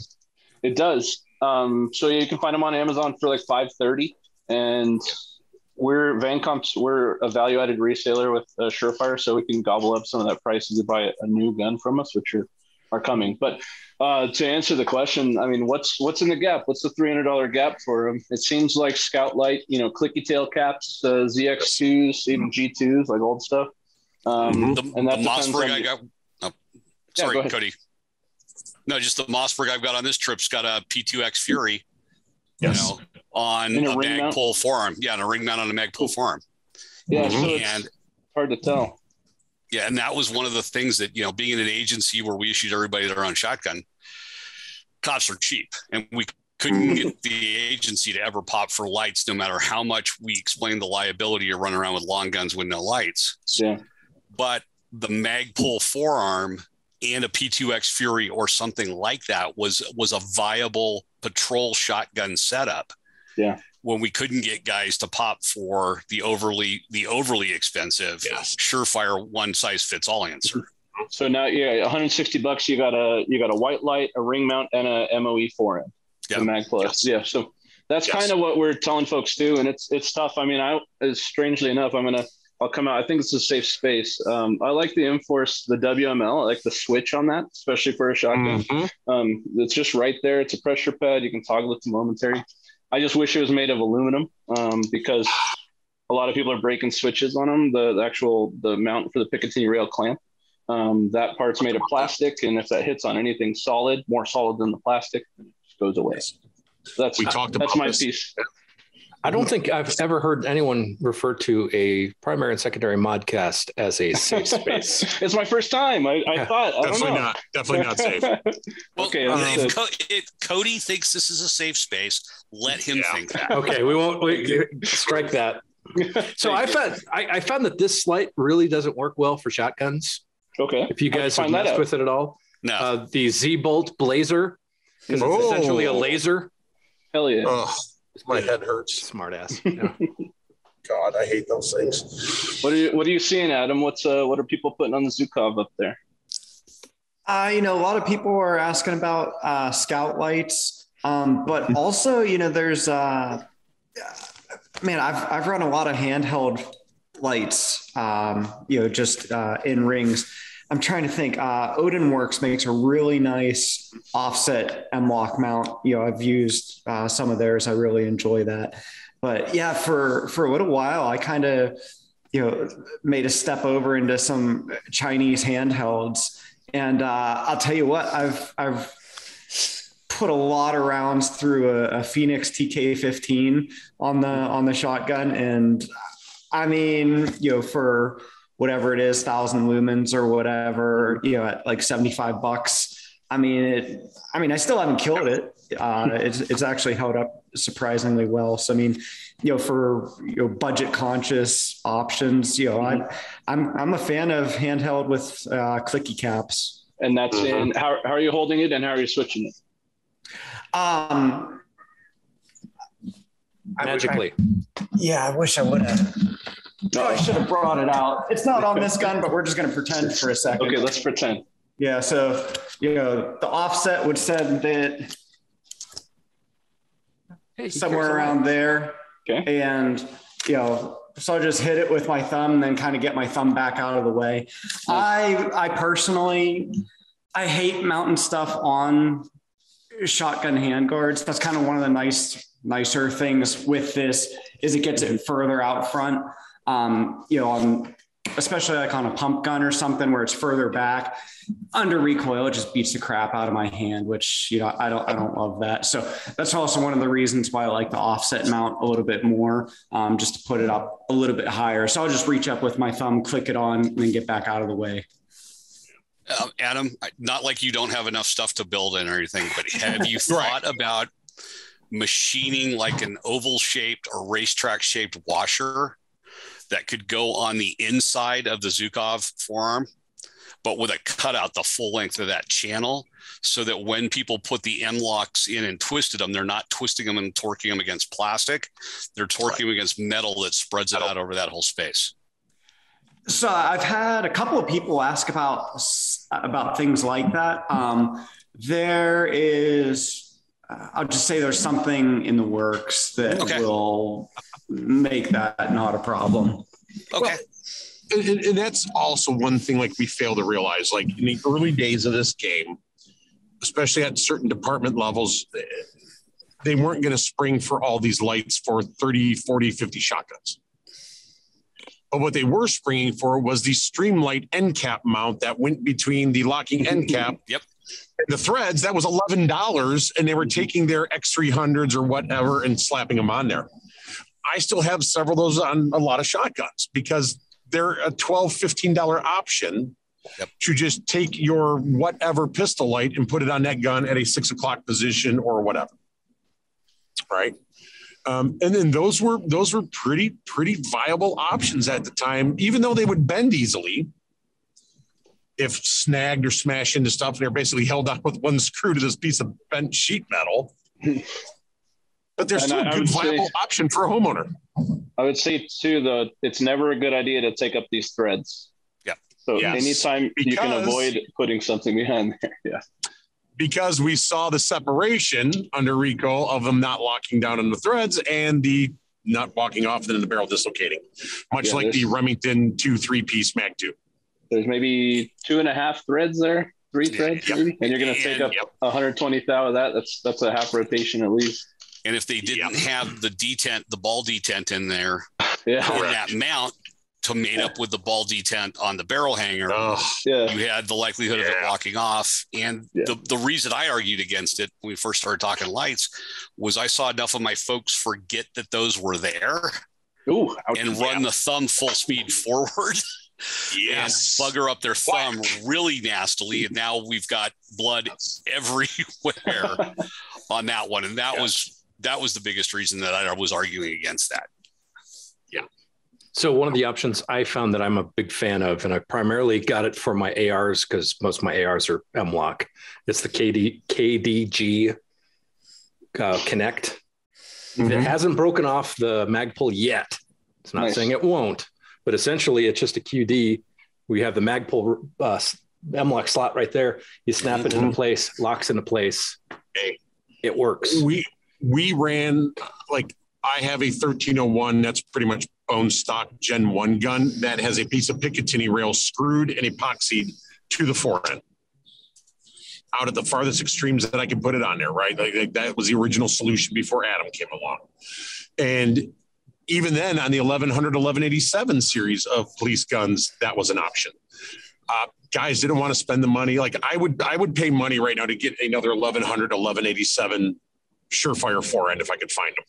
And I've been looking for a while and I can't. And, you can get creative with it with some epoxy and a couple of screws and a chunk of pick rail on a gas gun. I'll caveat that. The thing I like about this specific setup is, though, that I can, depending on the gun I'm using. So let's say I don't have throwaway income and I can only get one good light. I can move this to my AR or whatever weapon so easy. Sure. That's Kinetic Development Group. I have a bunch of these and I really like them. Matt, that's not too far? I'm sorry. Well, I'm tall. And so your thumb outboard. Okay. Yeah. Have you shot with it that way? Yeah. That's one of the things that we got to do in the Bill Jeans. I took the Morrigan Consulting shotgun class as one of my first actual certified shotgun classes. And we did a nighttime shoot, and it was great to see different types of switches and how you can reach them in different stages of loading and working a pump gun. With semi-auto, it definitely seems a lot easier. Yeah. A bit more because things kind of stay put no matter where you are in the feeding cycle. But yeah, the offset on that kind of reminds me of what a clicky tail cap looks like on top of the Scout mount, the plastic MOE Scout mount. So for me, it was my thumb didn't go far enough outboard to kind of click it and still have my hand in a nice position. But that's good, huh? Yep. And specifically the one, so I've just provided the link in the chat. And this specific one is the Connect Universal 45-degree offset mount. So it has pick and it also has Scout screws. Cool. And with clearly mod light. Clearly.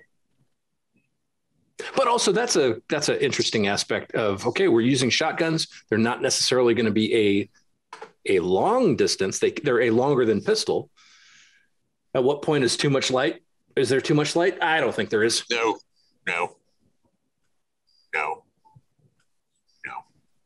such thing. Now, I don't remember what episode it was, but Daryl Bolke brought up this really, really cool concept of kind of social camouflage.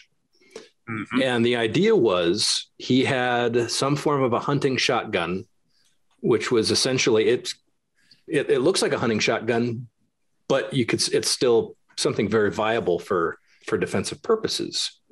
Yes. Because it's painted not woodland. What is it? It would be. See, I don't hunt. Real tree. Yes, real tree. It's some real tree timberline. Yeah. It's some weird Daryl thing. It's Daryl. What does he know? Nobody cares. He's a fun. A400 and so to me, the coolest aspect, though, is that's potentially a 50-state gun that no one's going to pay any specific attention to. Whereas if this is in my trunk, people are going to go, well, wait a minute. That doesn't look like you're not going to be hunting geese with that. You could.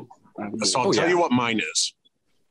Mine is a Winchester Model 12 takedown, wood stock, blued finish gun, chopped to 18.5 and a bead sight installed. And totally benign gun. Grandpa's shotgun. Yeah, that comes into play on talking to Alan Normandy, from BattleCom. Oh yeah. Yeah, Alan's awesome. I'm sure he's a friend of primary and secondary. Oh yeah, he's very one much. of my mentors. I love him. So he was talking about since this is the civilian, using shotguns for Joe Schmo, why does that make sense for home defense versus other platforms? And so we had a long talk about it. And we talked about, the idea of your neighbor hearing, a commotion and then 25 shots out of an AR versus a commotion and one round out of a shotgun. And like you said, you're not going to make news headlines likely, man killed by a shotgun, versus AR-15s, evil, woohoo. Killed with an assault rifle. Exactly. Yeah. So, that's just, if we're talking about the civilian use of a scattergun, that's one of the reasons to go for it. I think, like Steve's saying, in a motorhome, traveling around, houseboats, 50 states, tube fed, no pistol grip, you're probably going to be fine. Yeah. That's my buddy's life. One of my good buddies who's retired spends part of his life on a boat and the other in a motorhome traveling to campgrounds. You know, that's his go-to choices and loaded with number 4 buck. You know, that's, you know, a 4.5 foot shot. I mean, it's ridiculous, you know, when you think about it. But I want to get into stuff that breaks on shotguns because I've got a laundry list like Eric does, I'm certain. Go ahead, Steve. Let's start with side saddles. Not the Eritis. No, not the Eritis. Nope, not the Eritis. No, but let's talk about the old stuff. Let's talk about Takstar. Let's talk about early Mesas. Let's talk about some of the other ones, right? I mean, they were prone to breakage, and when some of them broke, you had a single shot shotgun. And you get it. In addition to that, you got into lack of user maintenance. Bingo. Right. No understanding that with the recoil of the gun, if you don't tighten the screws, keep them tightened, use a thread locker and mark them. Yes. So you can see when they're rolling out, right? Now you start having those things fall apart or loosening up, and that weight slamming back and forth on their, you know, wallowing out the halls. I'm sure that's everything else and the threads. Or did I freeze? Eric, I think you just caught Steve's internet. Okay. Yeah. So I froze for a bit there. So what'd you say? And I'm back to freezing. Oh. So the problem with a lot of those were, right, you needed user maintenance, right? You needed to make sure that the smart. He's messing with us. He's got to be. That no. If I could mimic it right now, I'd do that just to be a smart ass, but I'd laugh. I think I'm back now. Yeah, yes, you are. Maybe. Okay, good. I think I'm back. So the issues were user maintenance. Thread locker, maintaining the tension, proper tension, because when you just torqued them down, you clamped the receiver and then the shotgun wouldn't work properly. Yep. You were actually crushing the receiver under tension with a lot of those screws. And like even some of the early Mesas, they were breaking the slave screw that went through to the 2 pins. And then the side saddle would swing and fall off like the Takstars did as well. And then you had a giant single shot shotgun at that point. There was a lot of issues that people didn't understand the way recoil forces worked against screws, going one direction versus things going the other direction. Takstar also had like an aluminum plate with a polymer with some really little thin thread screws that often strip and rip right out of it. And then your side saddle would fall off, but your plate would still be attached. And that's where Velcro 3-gun cards came from. Yeah, absolutely. I can vouch. I was part of that development at a gun site. I was making the plate. It was, seeing all the issues that people had with their side saddles. Like Steve was saying, the all thread screws would go through, and on the Remington and the Mossberg, they've got a retaining ring in the middle of that shaft. So when the all thread screw comes through it, it's like a saw across it. So as it gets maintained, you're actually breaking that D ring on the inside of the trigger groups. So we wanted to make a screw that didn't have all those threads. And then we made the screw to the tolerance of the receiver so that you couldn't over tighten it. It would just bottom out. And that's that. And then our steel screw went into a steel escutcheon, an insert inside of the aluminum plate. So there's no steel on aluminum that would easily strip out or have a chance to over tighten because it's all thread or strip out from the carriers. It was just steel on steel inside of aluminum plate, and you're good to go. Was it Cody? Sorry, Cody. Go for it. Was it? So this is a throwback. Eric would remember. I remember. You probably going to know this. Remember when the T-type pins came out from Scattergun Technologies? Mm-hmm. Yeah. I think it was Randy Kane. Sure. That had those screws where it had the cutout like the trigger pins. Mm-hmm. Yes. In the screw body to prevent that. Mm-hmm. Yeah, that's what our side saddle has, those reliefs too, so that even if you lost the plate, I don't know how it could happen because our inserts are pressed in from the other side, so the screw grabs it and pulls it in. So there's a big flange on the back side here, so it can't fall off. If you lost it or just wanted to get rid of the plate, your screws, our side saddle screws still had the recess on there to hold that D-ring. Yeah. Yes, absolutely awesome. Hey, and speaking of Randy, it's nice to see Steve mention him. I think I brought him up at the start too. Randy does not get near enough credit. No, he does not. The work he's done for the work he's done with shotguns.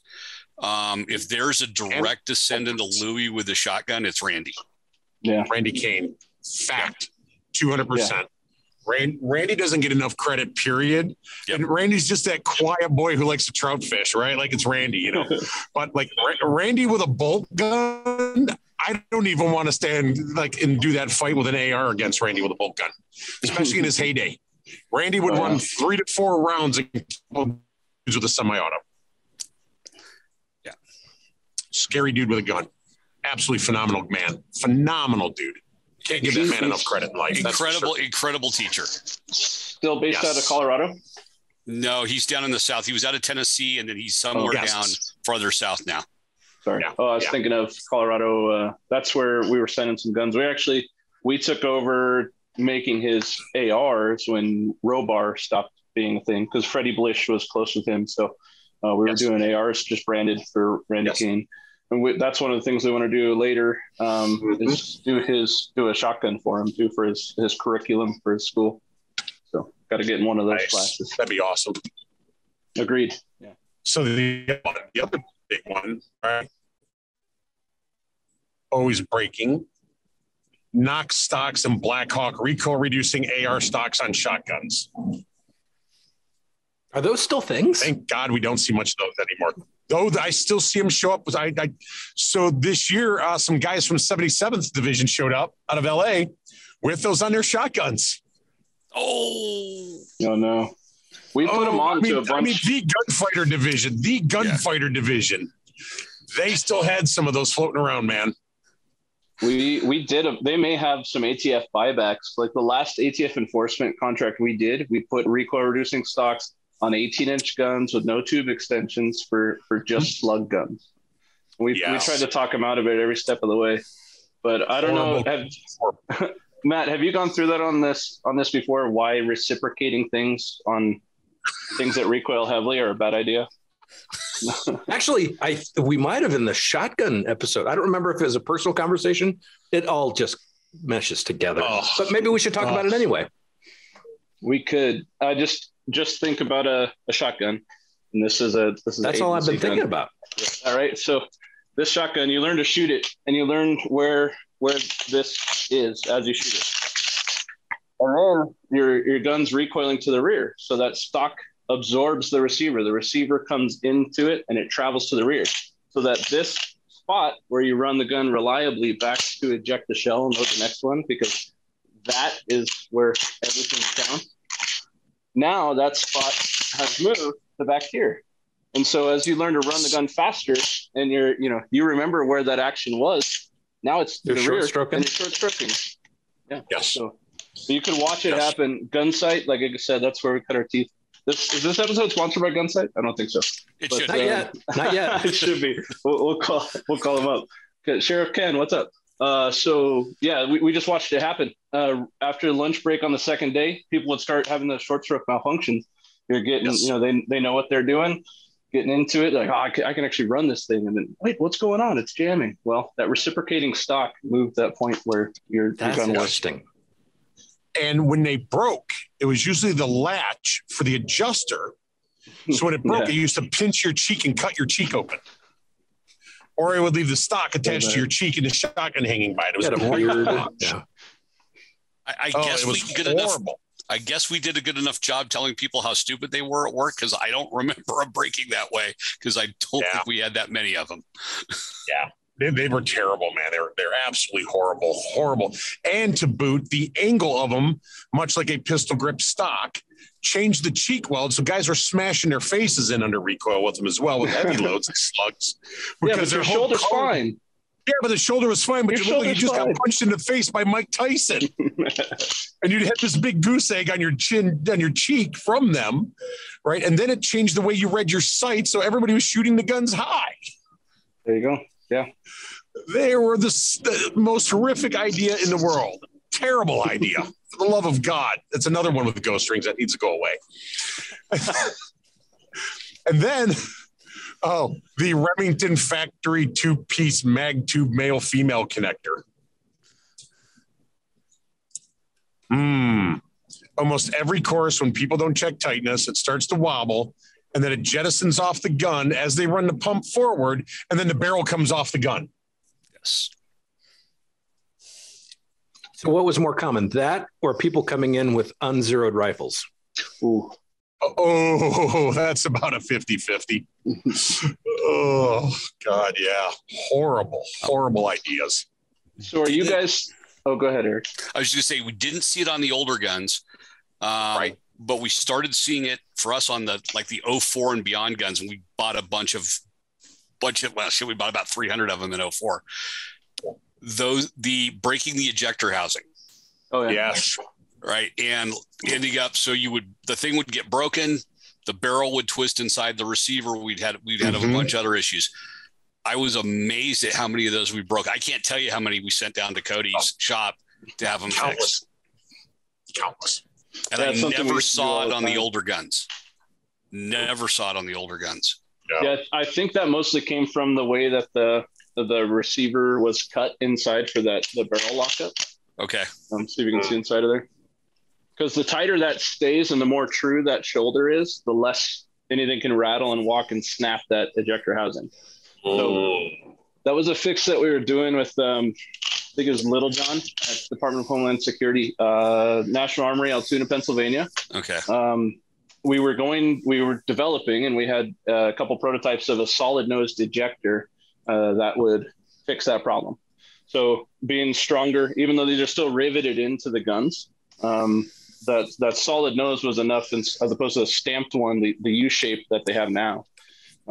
It wouldn't tend to shear as much under those same forces, because this is where that happens from, that little rattle. So if you make sure this is tight, and that's one of the reasons we're talking about that. One of the reasons Steve hates those tube extensions, because as soon as all this gets loose, there's a couple turns, and now your barrel can just come off the gun. Yep. That's not good. So we weren't able to do it. Again, one of the small business, capital constraints that we used to have.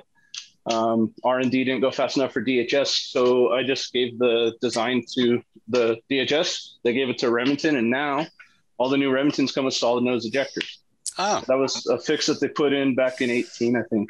17, Okay. 18, all the way across the board from Expresses to Police Magnums, solid nose ejectors. So it's okay. We didn't give them all the juice. There's still some stuff we're going to do to make them a little more user serviceable. So that way you don't have to send it back to the station.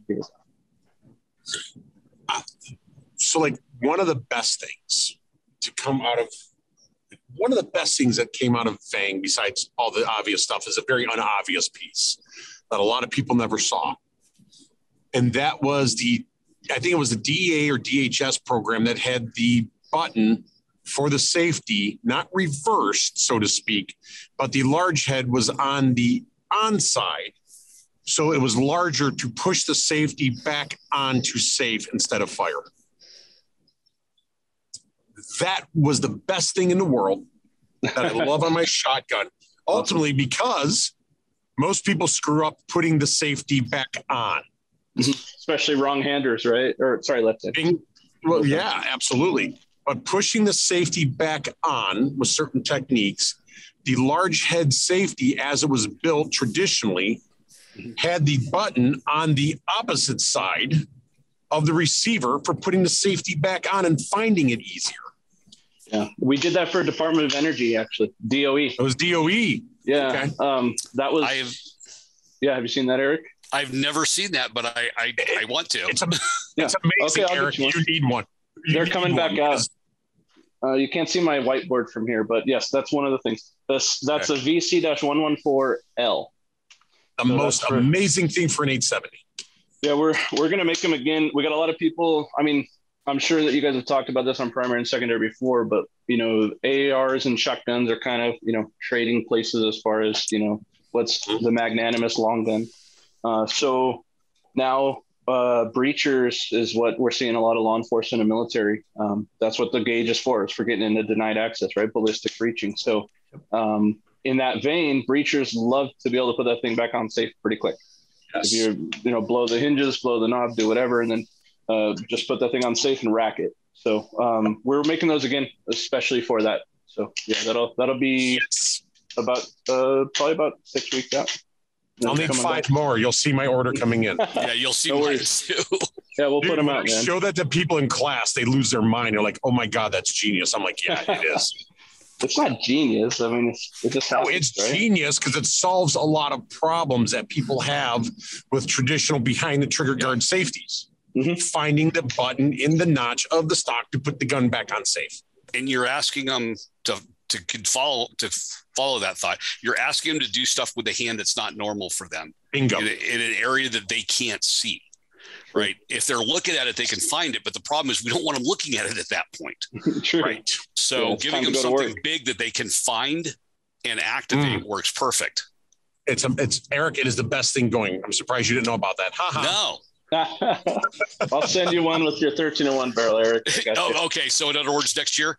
No. Yeah, probably. Ooh, shots fired. Hey, I'm still waiting 3 years on my shotguns. No, I'm kidding. The only reason I'm giving Cody crap is because I sent my gun the same time, my barrel in the same time as some guy who has a big YouTube channel, and he got his. He'll tell you about that YouTube channel too every chance he gets. Yeah, he will. And he got his back, and I still haven't seen mine, but it's okay because I haven't had to write Cody a check yet either. That's all right. We just ran out of reamers, man. I know. That was our experimenting with chrome lining was messing with high speed steel, going to carbide. So we had a bunch of older high speed steel reamers that didn't fit the spec that we needed. So for our production stuff, so we're like, let's test it with chrome lining. And yeah, we ran out of old high-speed reamers before we got to Erick's barrel. But there's a few people out there kind of alpha testing this. I guess beta testing. Because we did our own on Benellium 2, Benellium 4, 1301, and then the Stogram 3000. So there are Vang barrels out there for those now. And then we've got some beta testers helping us with the 1301 a little more and Benellium 2. Yep. Hey, for the folks out there listening, if you guys don't know this about Adam and Cody and the folks that work with them, they legitimately go to classes. They run their stuff in classes. They're seeing how it holds up, and they're adjusting it from there. And I can't speak as much for Adam as I can for Cody on this, but I was in a Rob Hot class last fall where Cody and GT were running all the semi-auto guns. Doing the fixes and the evaluations on the barrel work.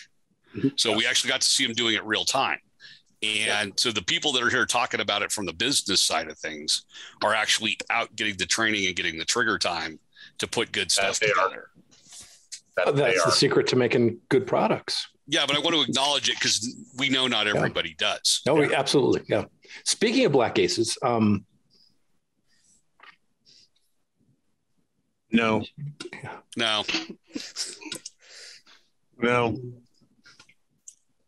Are there brands that you guys would tell people not to go for defensive purposes with a shotgun? Yes. Oh, like what? Anything Turkish made currently. Okay. What about the Cry thing with the 12, the revolver? No, stop it. So we don't like revolvers here. Or a double A12 or an AA12. I take one of those. I've seen a lot of Turkish guns coming to classes. Sorry, Eric, go ahead. No, go, because I'll follow on something else. Yeah, a lot of the Turkish guns I've seen over the past couple of years have fallen apart in heavy use courses, okay, which are firing a lot of buck and slug. Unfortunately, that's their thing. Now, this last class, I just had one of the Turkish clones of the Benelli M4 that held up well, but granted, it was only 225 rounds. It's not a big metric for one. Even some of the Stevens Savage current guns that I've seen that are Turkish, I've seen 2 that did not survive a course. They're very hit and miss. That said, if you get one, for the average person to have as a home gun for a $250 shotgun that's going to stuff it full of shells and throw it in a corner and maybe fire it 5 times, it's probably going to do just well. It probably will. Over the long haul, serious end user, doubtful. So I picked up one of the Turkish shotguns last year. SDS Imports ART2, I think is the model on it. And what I did was I took it down to a Rob Hot class. tried shooting it one afternoon, and it just wasn't there because stock was too damn long, and it was just edges too sharp on it. But where I'm at now is I've got about 425 rounds of buck, slug, and some bird through it. The optic space came off of it because the teeny tiny screw that was like tack star length size that was holding the optics rail on failed. But what that did was it allowed me to get an actual point of impact with the gun, not some weird screwball thing. If I could shorten the stock, I wouldn't be opposed to that being a home defense gun for the kind of people that Steve was talking about. Right. Like if you had $1,000, bought one, ran through a couple cases of ammunition, took the other one out, function tested it, and put it in the closet, you would be fine. Yes. Agreed. Are there any AK variant shotguns that are worth a damn? Some very high-end, heavily modified ones, yes, like guns from Billy Cho or the Tromax guns or some of the R&R racing guns, right? Even like oh God, what is his name? Z-Man, Alzita. Like some of those guns that those guys have worked over in the 3-gun circuit, like are amazing. I also know a lot of guys that rebuild those guns every couple of years because of the abuse that they take and the pounding that's put on them. Yeah. But again, you're also talking a $3,000 shotgun, not an off-the-shelf Arsenal magazine-fed AK gun that doesn't feed half the time and doesn't work. Like a Mossberg magazine-fed gun or a Remington magazine-fed shotgun, which were all dogs. Garbage. Still garbage. I think I've been seeing a lot of AR-looking ones too. That's just like Genesis. Genesis is good. It's good? Genesis is good. Yeah, very good. Those were the guys out of Ohio, correct? Correct. What's the price point on those? They sell uppers that'll fit your 308 lower. Oh. Yes. I tested that gun years back at Alliance when those guys showed up one day. Yeah. They were coming out to the range to do some stuff. Joey asked me to come down being a shotgun guy and shoot the dog snot out of it and talk to those cats. Yeah, good dudes, great heads, and they took information well.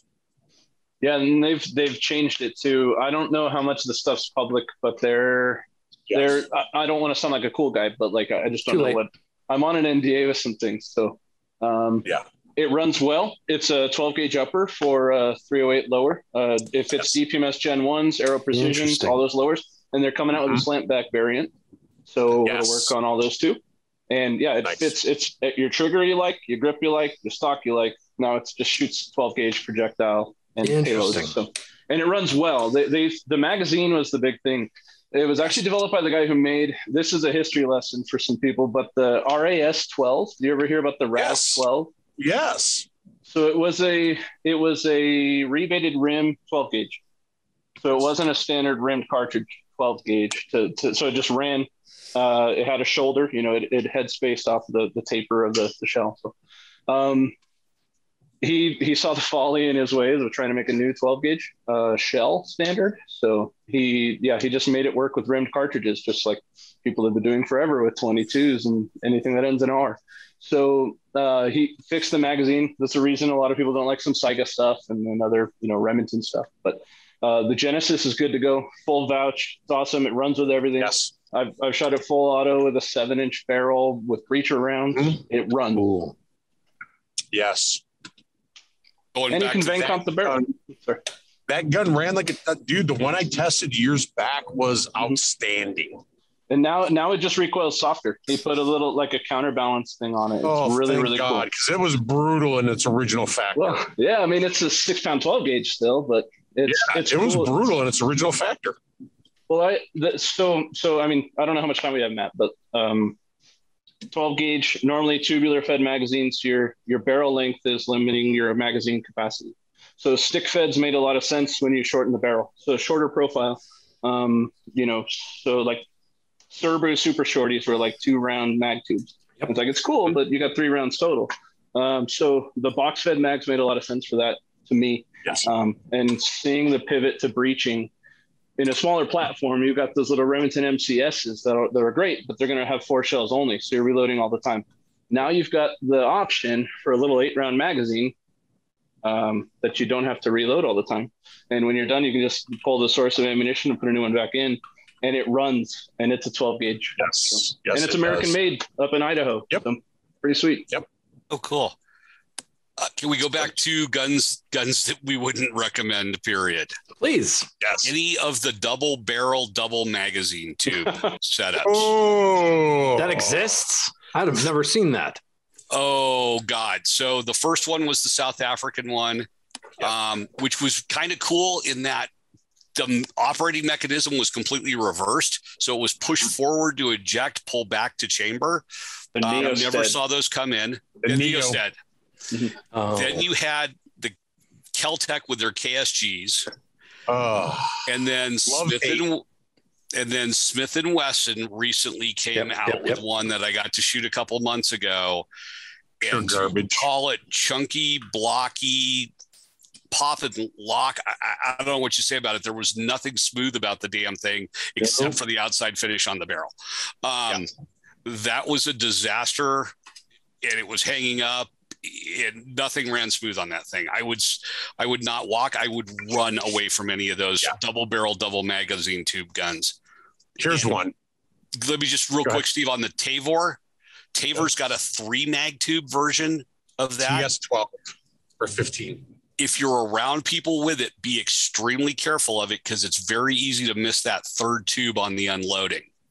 Yes, it is. And we almost had a significant emotional experience in a class last year where 2 of the tubes got unloaded and the third one didn't.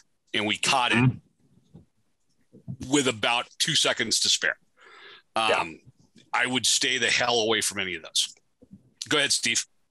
That TS shotgun, they sent me one to play with. Tom Albarendo's a friend, asked me to play with one. Unfortunately, I was right in the middle of my surgery at that point, so I really couldn't do much with it. I've had a couple come through classes. That was definitely a concern point that was brought up. Big, chunky, awesome, like looking space age blaster gun, man. Really is. Remember the Crossfire, the 5.56/12 gauge pump action rifle shotgun from North or South Korea, I think it was, or somewhere. That was an interesting gun. The Crossfire MK1 or MK2. That was an interesting gun too, that I was like, I wanted one bad, but not that bad. One that I would recommend for, I'll say consumer users, right? That aren't going to invest a lot of time and energy in the Benelli M3. Yeah. Great gun. Awesome form function for that gun, for what it was designed to do. Not for the average Joe user who's just got a gun.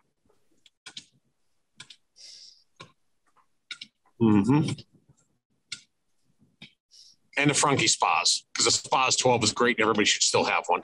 That was an 80s dream gun. I love my Spas. It still hangs on the hook in the closet where it's been for 12 years. That's the one with the hook for your stock, the hook stock on it, right? Yeah, the hook metal folder that comes out like an Uzi stock kind of thing, Yeah.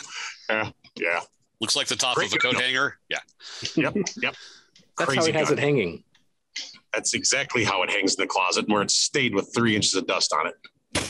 With the umbrellas and every sharp edge you can imagine on that sheet metal forend. That's quality. It was then, man. It was great. They got the same engineer to do the Turkish shotguns. They'll tell you the charging handle on that thing will sever limbs. Speaking of charging handles, what would be great? Like the next upgrade If for my made one for 1301? Yeah. Yeah, like a solid one? That'd be cool. I'd like that. You know what would be even better? If Beretta had customer service. Oh, dang. Whoa. Uh-oh. Adam's getting something. Yeah. Why is he kicking off his pants? Thing. It's Beretta. Oh yeah, you had a wonderful experience with Beretta recently. Yeah, and I have 2 1301s that are down. Gen 1 guns.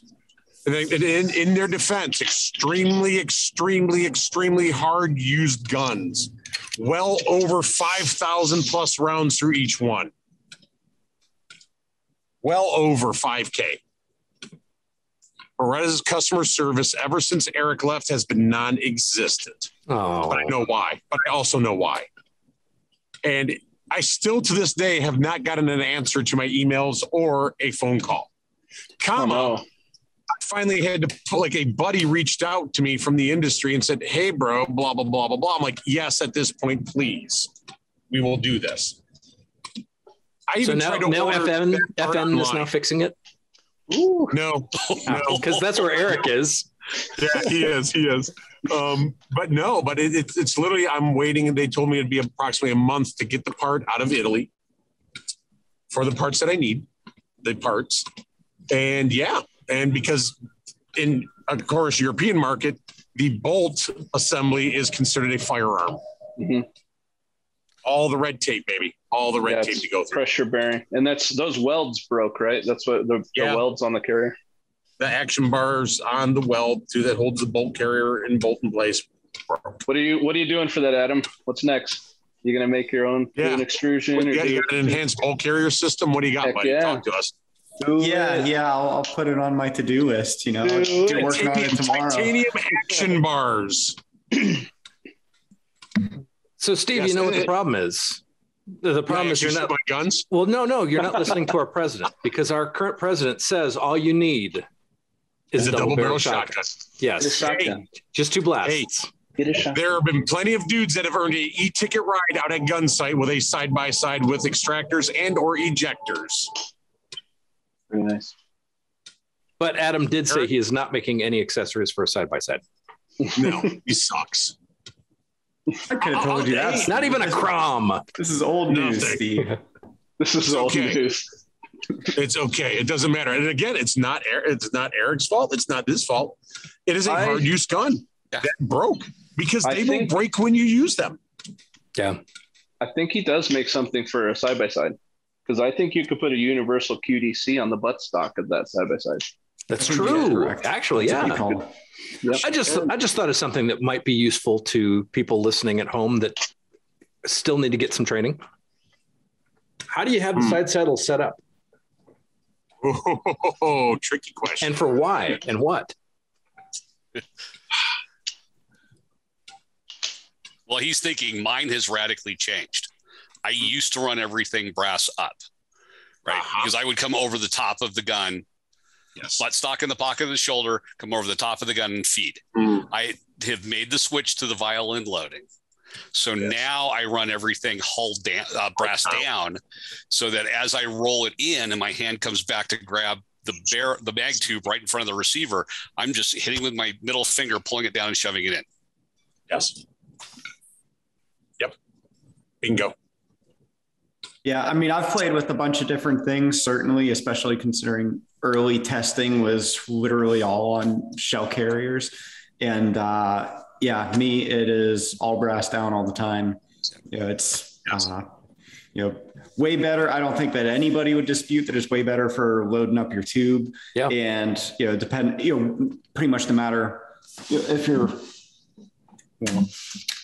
I'm holding it like this, pulling with my weak hand. I throw it up on the shoulder, pull from the strong hand, brass down is good. And then, for me personally, even on your emergency reloads, you can come under. I also like, doing my emergency reloads with it up on the shoulder like that as well. All of which works great with brass down, assuming your shell carrier can hold the rounds brass down without still protect the shells. Yes. What I think happened, and we kind of talked about it on the LE shotgun episode, was you had the influence of LAPD coupled with the early side shell holders that didn't retain the shells as much. So having the brass holder where they weren't falling out, right? And I think that as we've gotten better quality stuff, we're realizing that they're staying. The shells are staying in even with the brass down, and that's been the change. And my big thing with it too is I would rather work with gravity in that instance than against gravity. Not to mention putting optics on top of the box, which can, for some smaller people, have issues of reach over the top of the optic going into the ejection ports or the loading port. Sorry, the loading port. I'm thinking AR here. With that, and ultimately, right, we have better elastic now. Wilderness, obviously, makes outstanding elastic that holds up incredibly well over time with the carriers being left loaded. So you don't have to wet them down, throw them in your dryer on super high heat and shrink them back down again, right? Is that a thing? It was. Yes. Oh, man. It is. Ask Alan. Believe me, it's a thing, man. Don't do it with the shells. Yeah, don't do it with the shells in there. But it is actually a thing. And a couple companies that manufacture really good elastic, right? And Wilderness has a great lock on that for their elasticity and the way it holds still. Before that, 3-gun gear had an amazing side saddle that I love. And I still run 3-gun gear cards to this day on some of my guns still that I have leftovers of on, because you show all the variants and classes, right? Here's elastic. Here's the Aridus. Here's this, right? You give people options. And with that, even the Mesa, which nobody ever read the instructions on, had a rubber grommet that went through it that you would have to rotate occasionally to maintain the elasticity or whatever you want to call it of that, or the tension from that rubber to hold the shells in place, because they would form with the shells and cause them to lose that tension.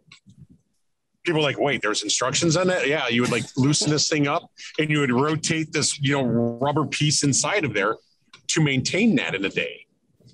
Mm-hmm.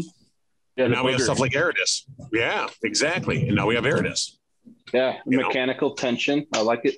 Very nice. Yep. You get to adjust it to whatever size you want. And here's and that's part of it, right? And me and Adam have had this talk and others. Is it the answer for everybody? Not for the budget consensus person. Oh yeah. I mean, hey, I'll be the first to say that my stuff's not for everybody, but if if it works for you, then that's great. If not, that's cool too. Right, exactly, and that's just it, right? But is it the best at it? Yeah, it absolutely is the best at it. It absolutely is. Is it for everybody who has a $240 Turkish gun and 6 shells in the gun and 6 on the side? Probably not, because they're going to get sticker shock, right? For a lot of people, for a very heavy. It's true. Their bandolier sling will keep them warm at night. That's what I'm saying right there. I'm really excited. Settle down, Pancho. Bandolier sling is tell me you've never trained without telling me you've never trained. True. Yeah, absolutely. That's my favorite. My favorite. I'm super excited for the dedicated Aridus carrier for the Benelli M1 Super 90s. That's going to be great. Yeah, it's a big market, Adam. You should get into that. It'll be one round because that's all the more weight it can handle. Good call. Yeah. Load this only with 3/4 inch slugs or 3/4 ounce slugs. Yeah, exactly. But no, I think people often will.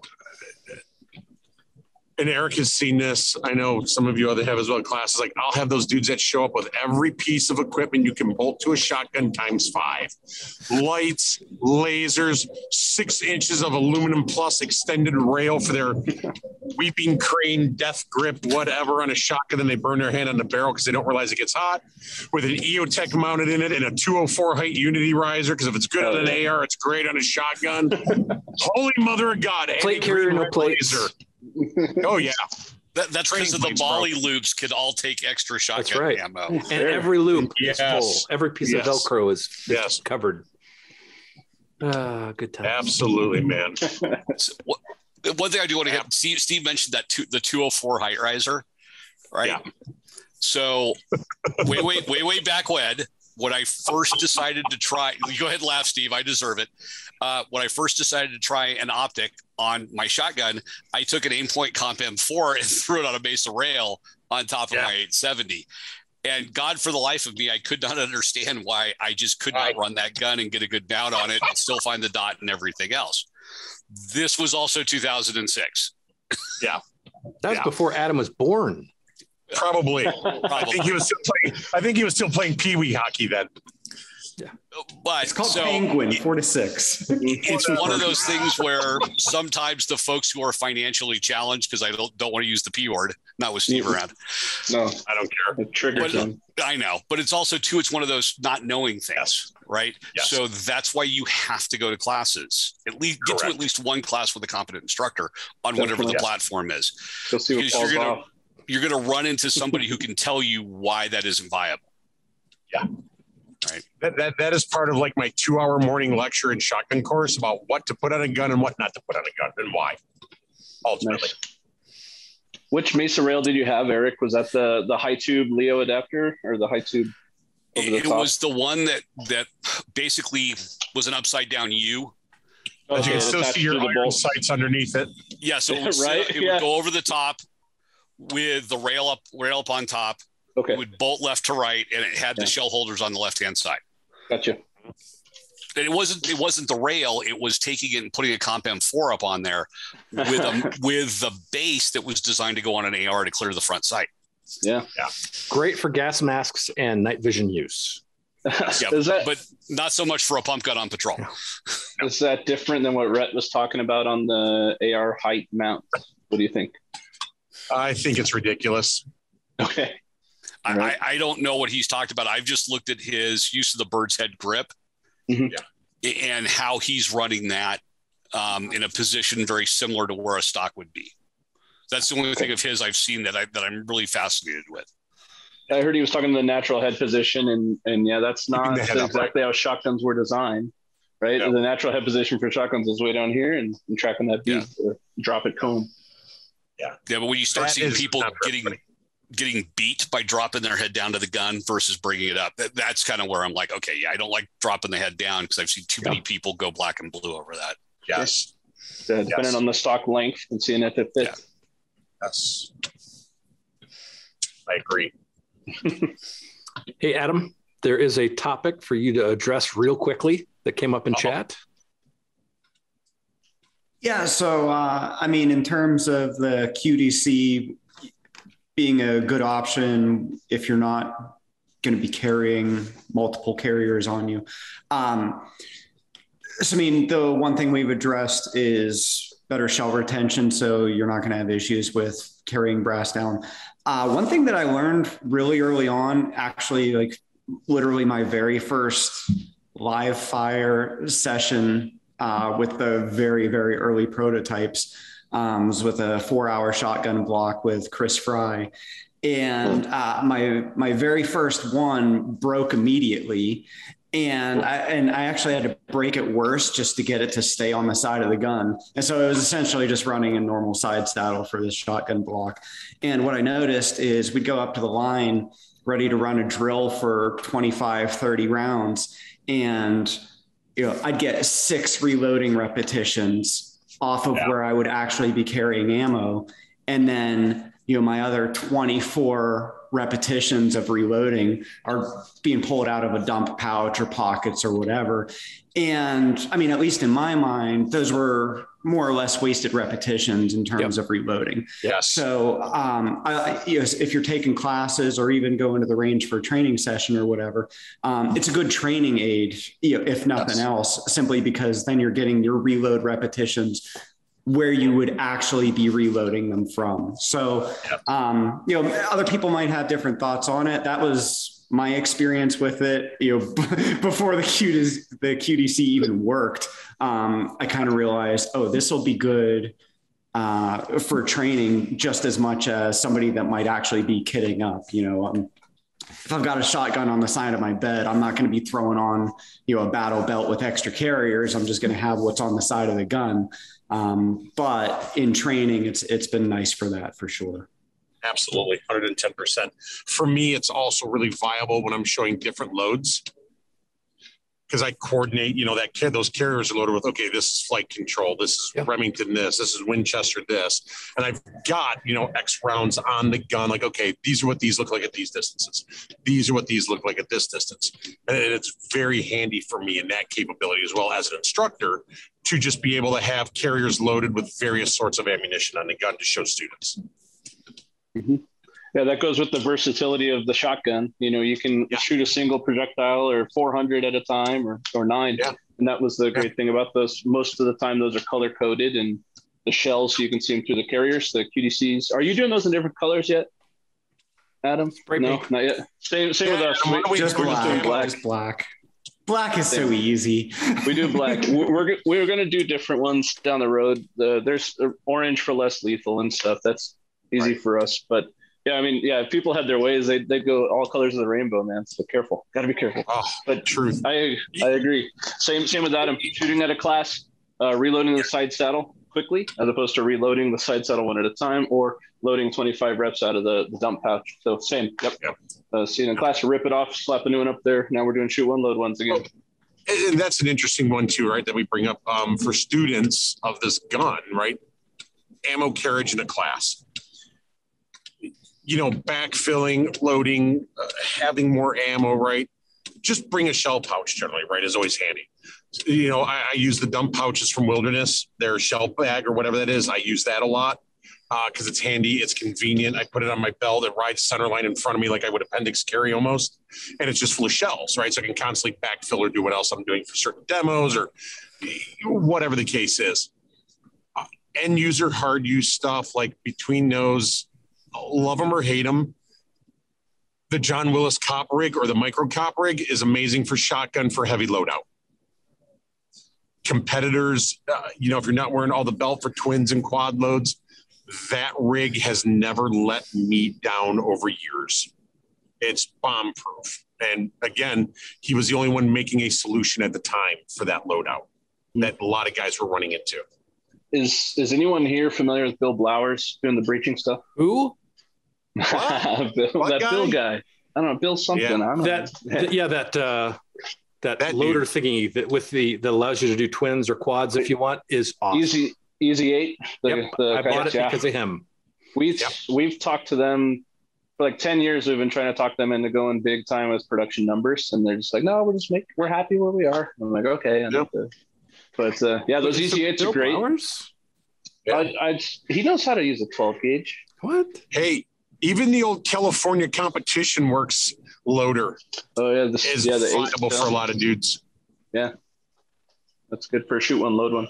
Yeah, I like the Easy 8. And then, when you're talking about putting stuff on kit, those new 511 just re-released their pouch that it was totally like a trap and skeet inspired design of holding a literal 25 round box of ammo in a Kydex thing with the lid. But it works. It's great. We've used them in class a bunch, and it's a way to see 25. I could see that on a kit for a guy that really doesn't know how many deadbolts or hinges he's going to have to blow off of doors in an apartment complex. I mean, you're just racking that, loading it every time. So yeah, I can see that. Interesting. I haven't seen that one. I got to look at that now.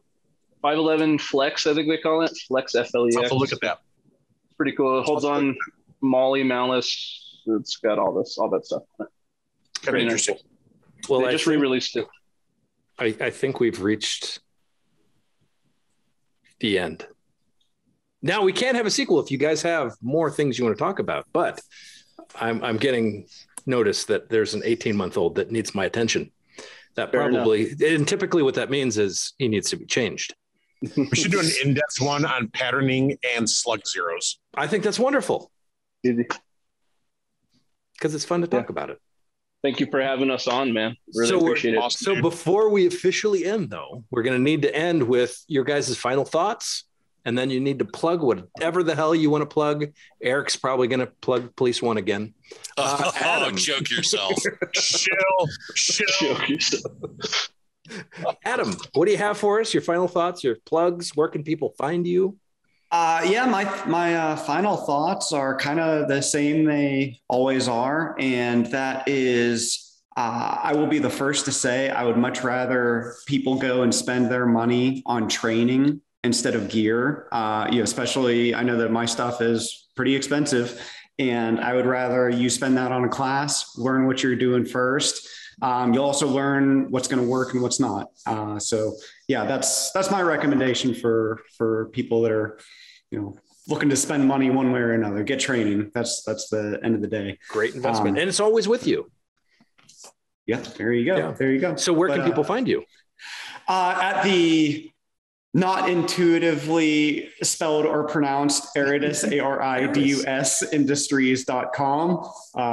You can find whatever gear may be in stock at that exact moment. And, if people are trying to track down stuff that's not in stock, follow us on Facebook and Instagram. We'll usually post updates whenever we have inventory and all that good stuff. So cool. Matt, thank you very much for having me. It's always fun. Yeah. Thanks for joining us.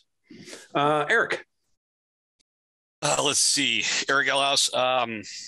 Cougar Mountain Solutions is my company on Bookface and the Instagrams. Steve and I and a couple other folks, Bulky, Hot, Givens will be doing the Shotgun Summit September 9th, 10th, and 11th down in Dallas. I'm teaching shotgun at Gunsight on occasion. Yes. I will travel for classes. And while I have nothing to do with police, I am the editor of AmericanCop.com magazine. And if you are an aspiring writer, hey, feel free to reach out if you've got decent stuff to do. Cool. Steve Yeti Fisher. Ooh. My thoughts are this: don't overlook this gun. Yeah. Get training on it. There's several great instructors in the shotgun, from Gunsight to Thunder Ranch to Chris Fry to Rob Haught to many other people, right? Myself included. There's some amazing shotgun instructors out there.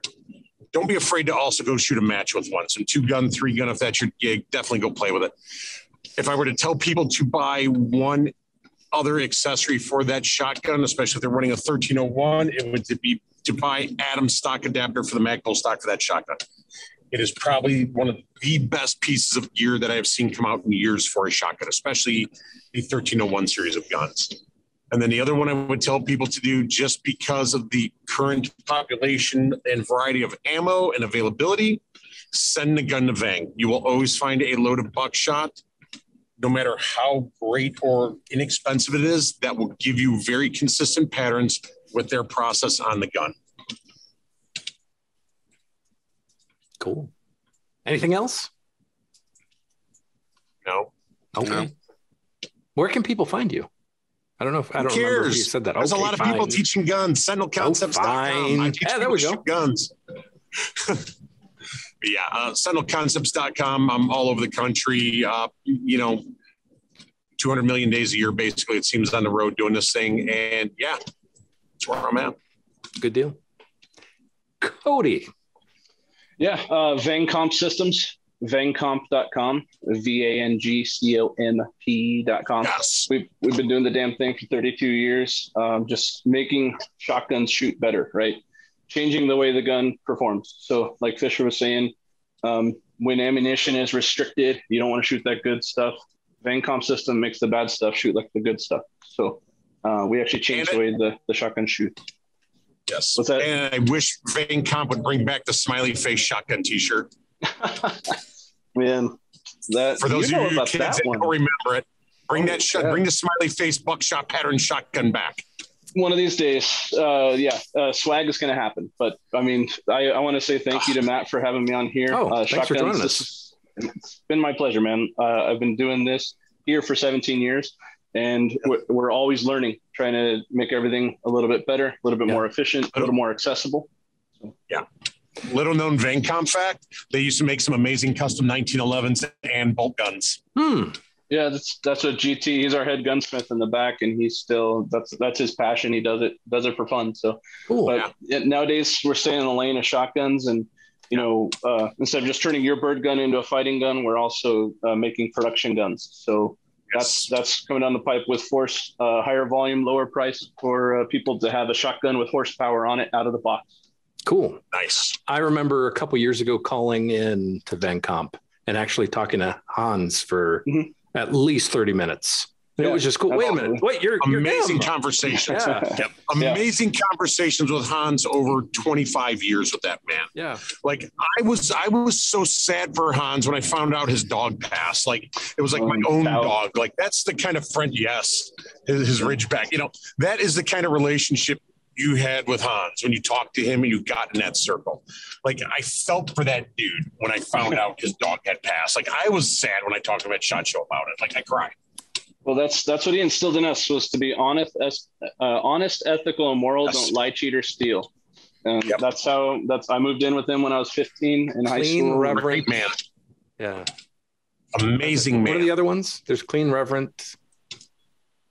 Obedient, thriftful, whatever. Yeah. I'm glad someone knows what I'm talking about. Yeah.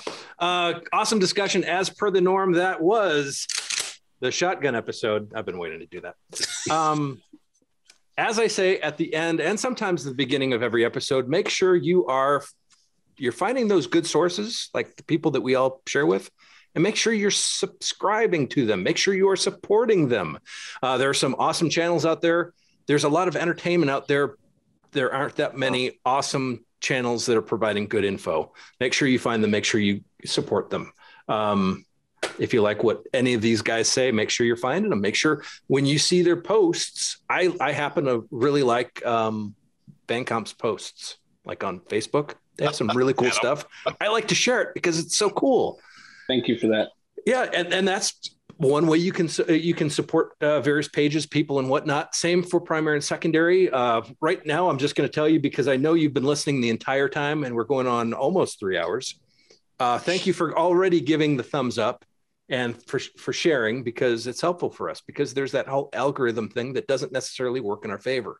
Those bigger, huge channels with all the following and tons of views, they basically corner the market for the algorithm. They are the algorithm. Your votes of confidence with likes, shares, and all that kind of stuff helps us. So let's see here. I have a laundry list of things. So I have a somewhat affiliation with My Patriot Supply. They contacted me, and basically it's emergency food. Basically, I'm kind of worried about where we're going as far as supplies of various things are concerned. Personally, for me, I've been buying Mountain House. I've been buying stuff as I see it, as I drop my shotgun, with every paycheck. Not a bad idea. Right now, what is it? Fertilizer prices are through the roof. Here locally, one or two of the huge chicken farms, they had to pretty much slaughter every chicken because there was some kind of a bird flu or something. So eggs are going to be non-existent in the area that I live for a short amount of time. So that means prices of everything are going up. I'm kind of worried about that. So if you go to preparewithp&s.com, there's a special deal for emergency food if you happen to be in the market for that. Also, Scallywag Tactical. I've been using their knives for a few years now. I blame Steve Fisher. Matter of fact, I'm carrying one on me right now, the Privateer. I really like that pocket knife. If you go to Scallywag, if you're buying something, if you use the code PNS10, you can save a little bit of money. As a matter of fact, 10%. So there's that. Also, big thank you to our sponsors for the show. Big thank you to Big Tex Ordnance, Filster, Primary Arms, Walther. Huge thank you to the Patreon subscribers. Without your support, we wouldn't be able to do this stuff. This week, we are doing 2 ModCasts. Next week, we're going to do another 2. There's some big topics for us to discuss. The planets aligned to get the perfect panels for these. So I'm really excited about these discussions we have. Tomorrow, we have the famed Tiffany. Uh-oh. Yeah, if you don't know Tiffany, you're going to get to know Tiffany. We're going to be talking, and also, I haven't seen her for a couple of years, but online I see her. But we're going to be discussing the concept of when is it time to start teaching. A lot of people go through classes and kind of tinker with the idea. We're going to discuss, okay, at what point is it time to start teaching versus just being a student constantly? Let's see here. What else? I think that's pretty much it. As I said before, though, make sure you are supporting those sources because it is beneficial to the community. It's beneficial to all the good guys. So let's see here. We have 736 different Facebook groups. We have a forum. Make sure you're using that because that's a backup. A lot of us are seeing a lot of our posts on Instagram and Facebook getting removed. People are getting timeouts and getting removed from there as well. That forum is there for our use, for your use. primaryandsecondary.com/forum. Also on Instagram, Twitter, all that other stuff. Haven't got a special anything from Elon yet, though, because we're on Twitter, but oh well. Yeah. Alrighty. Well, that's all. I'm going to go check on a kid and I'll probably go to bed and go to work in a couple hours. So talk to you guys later.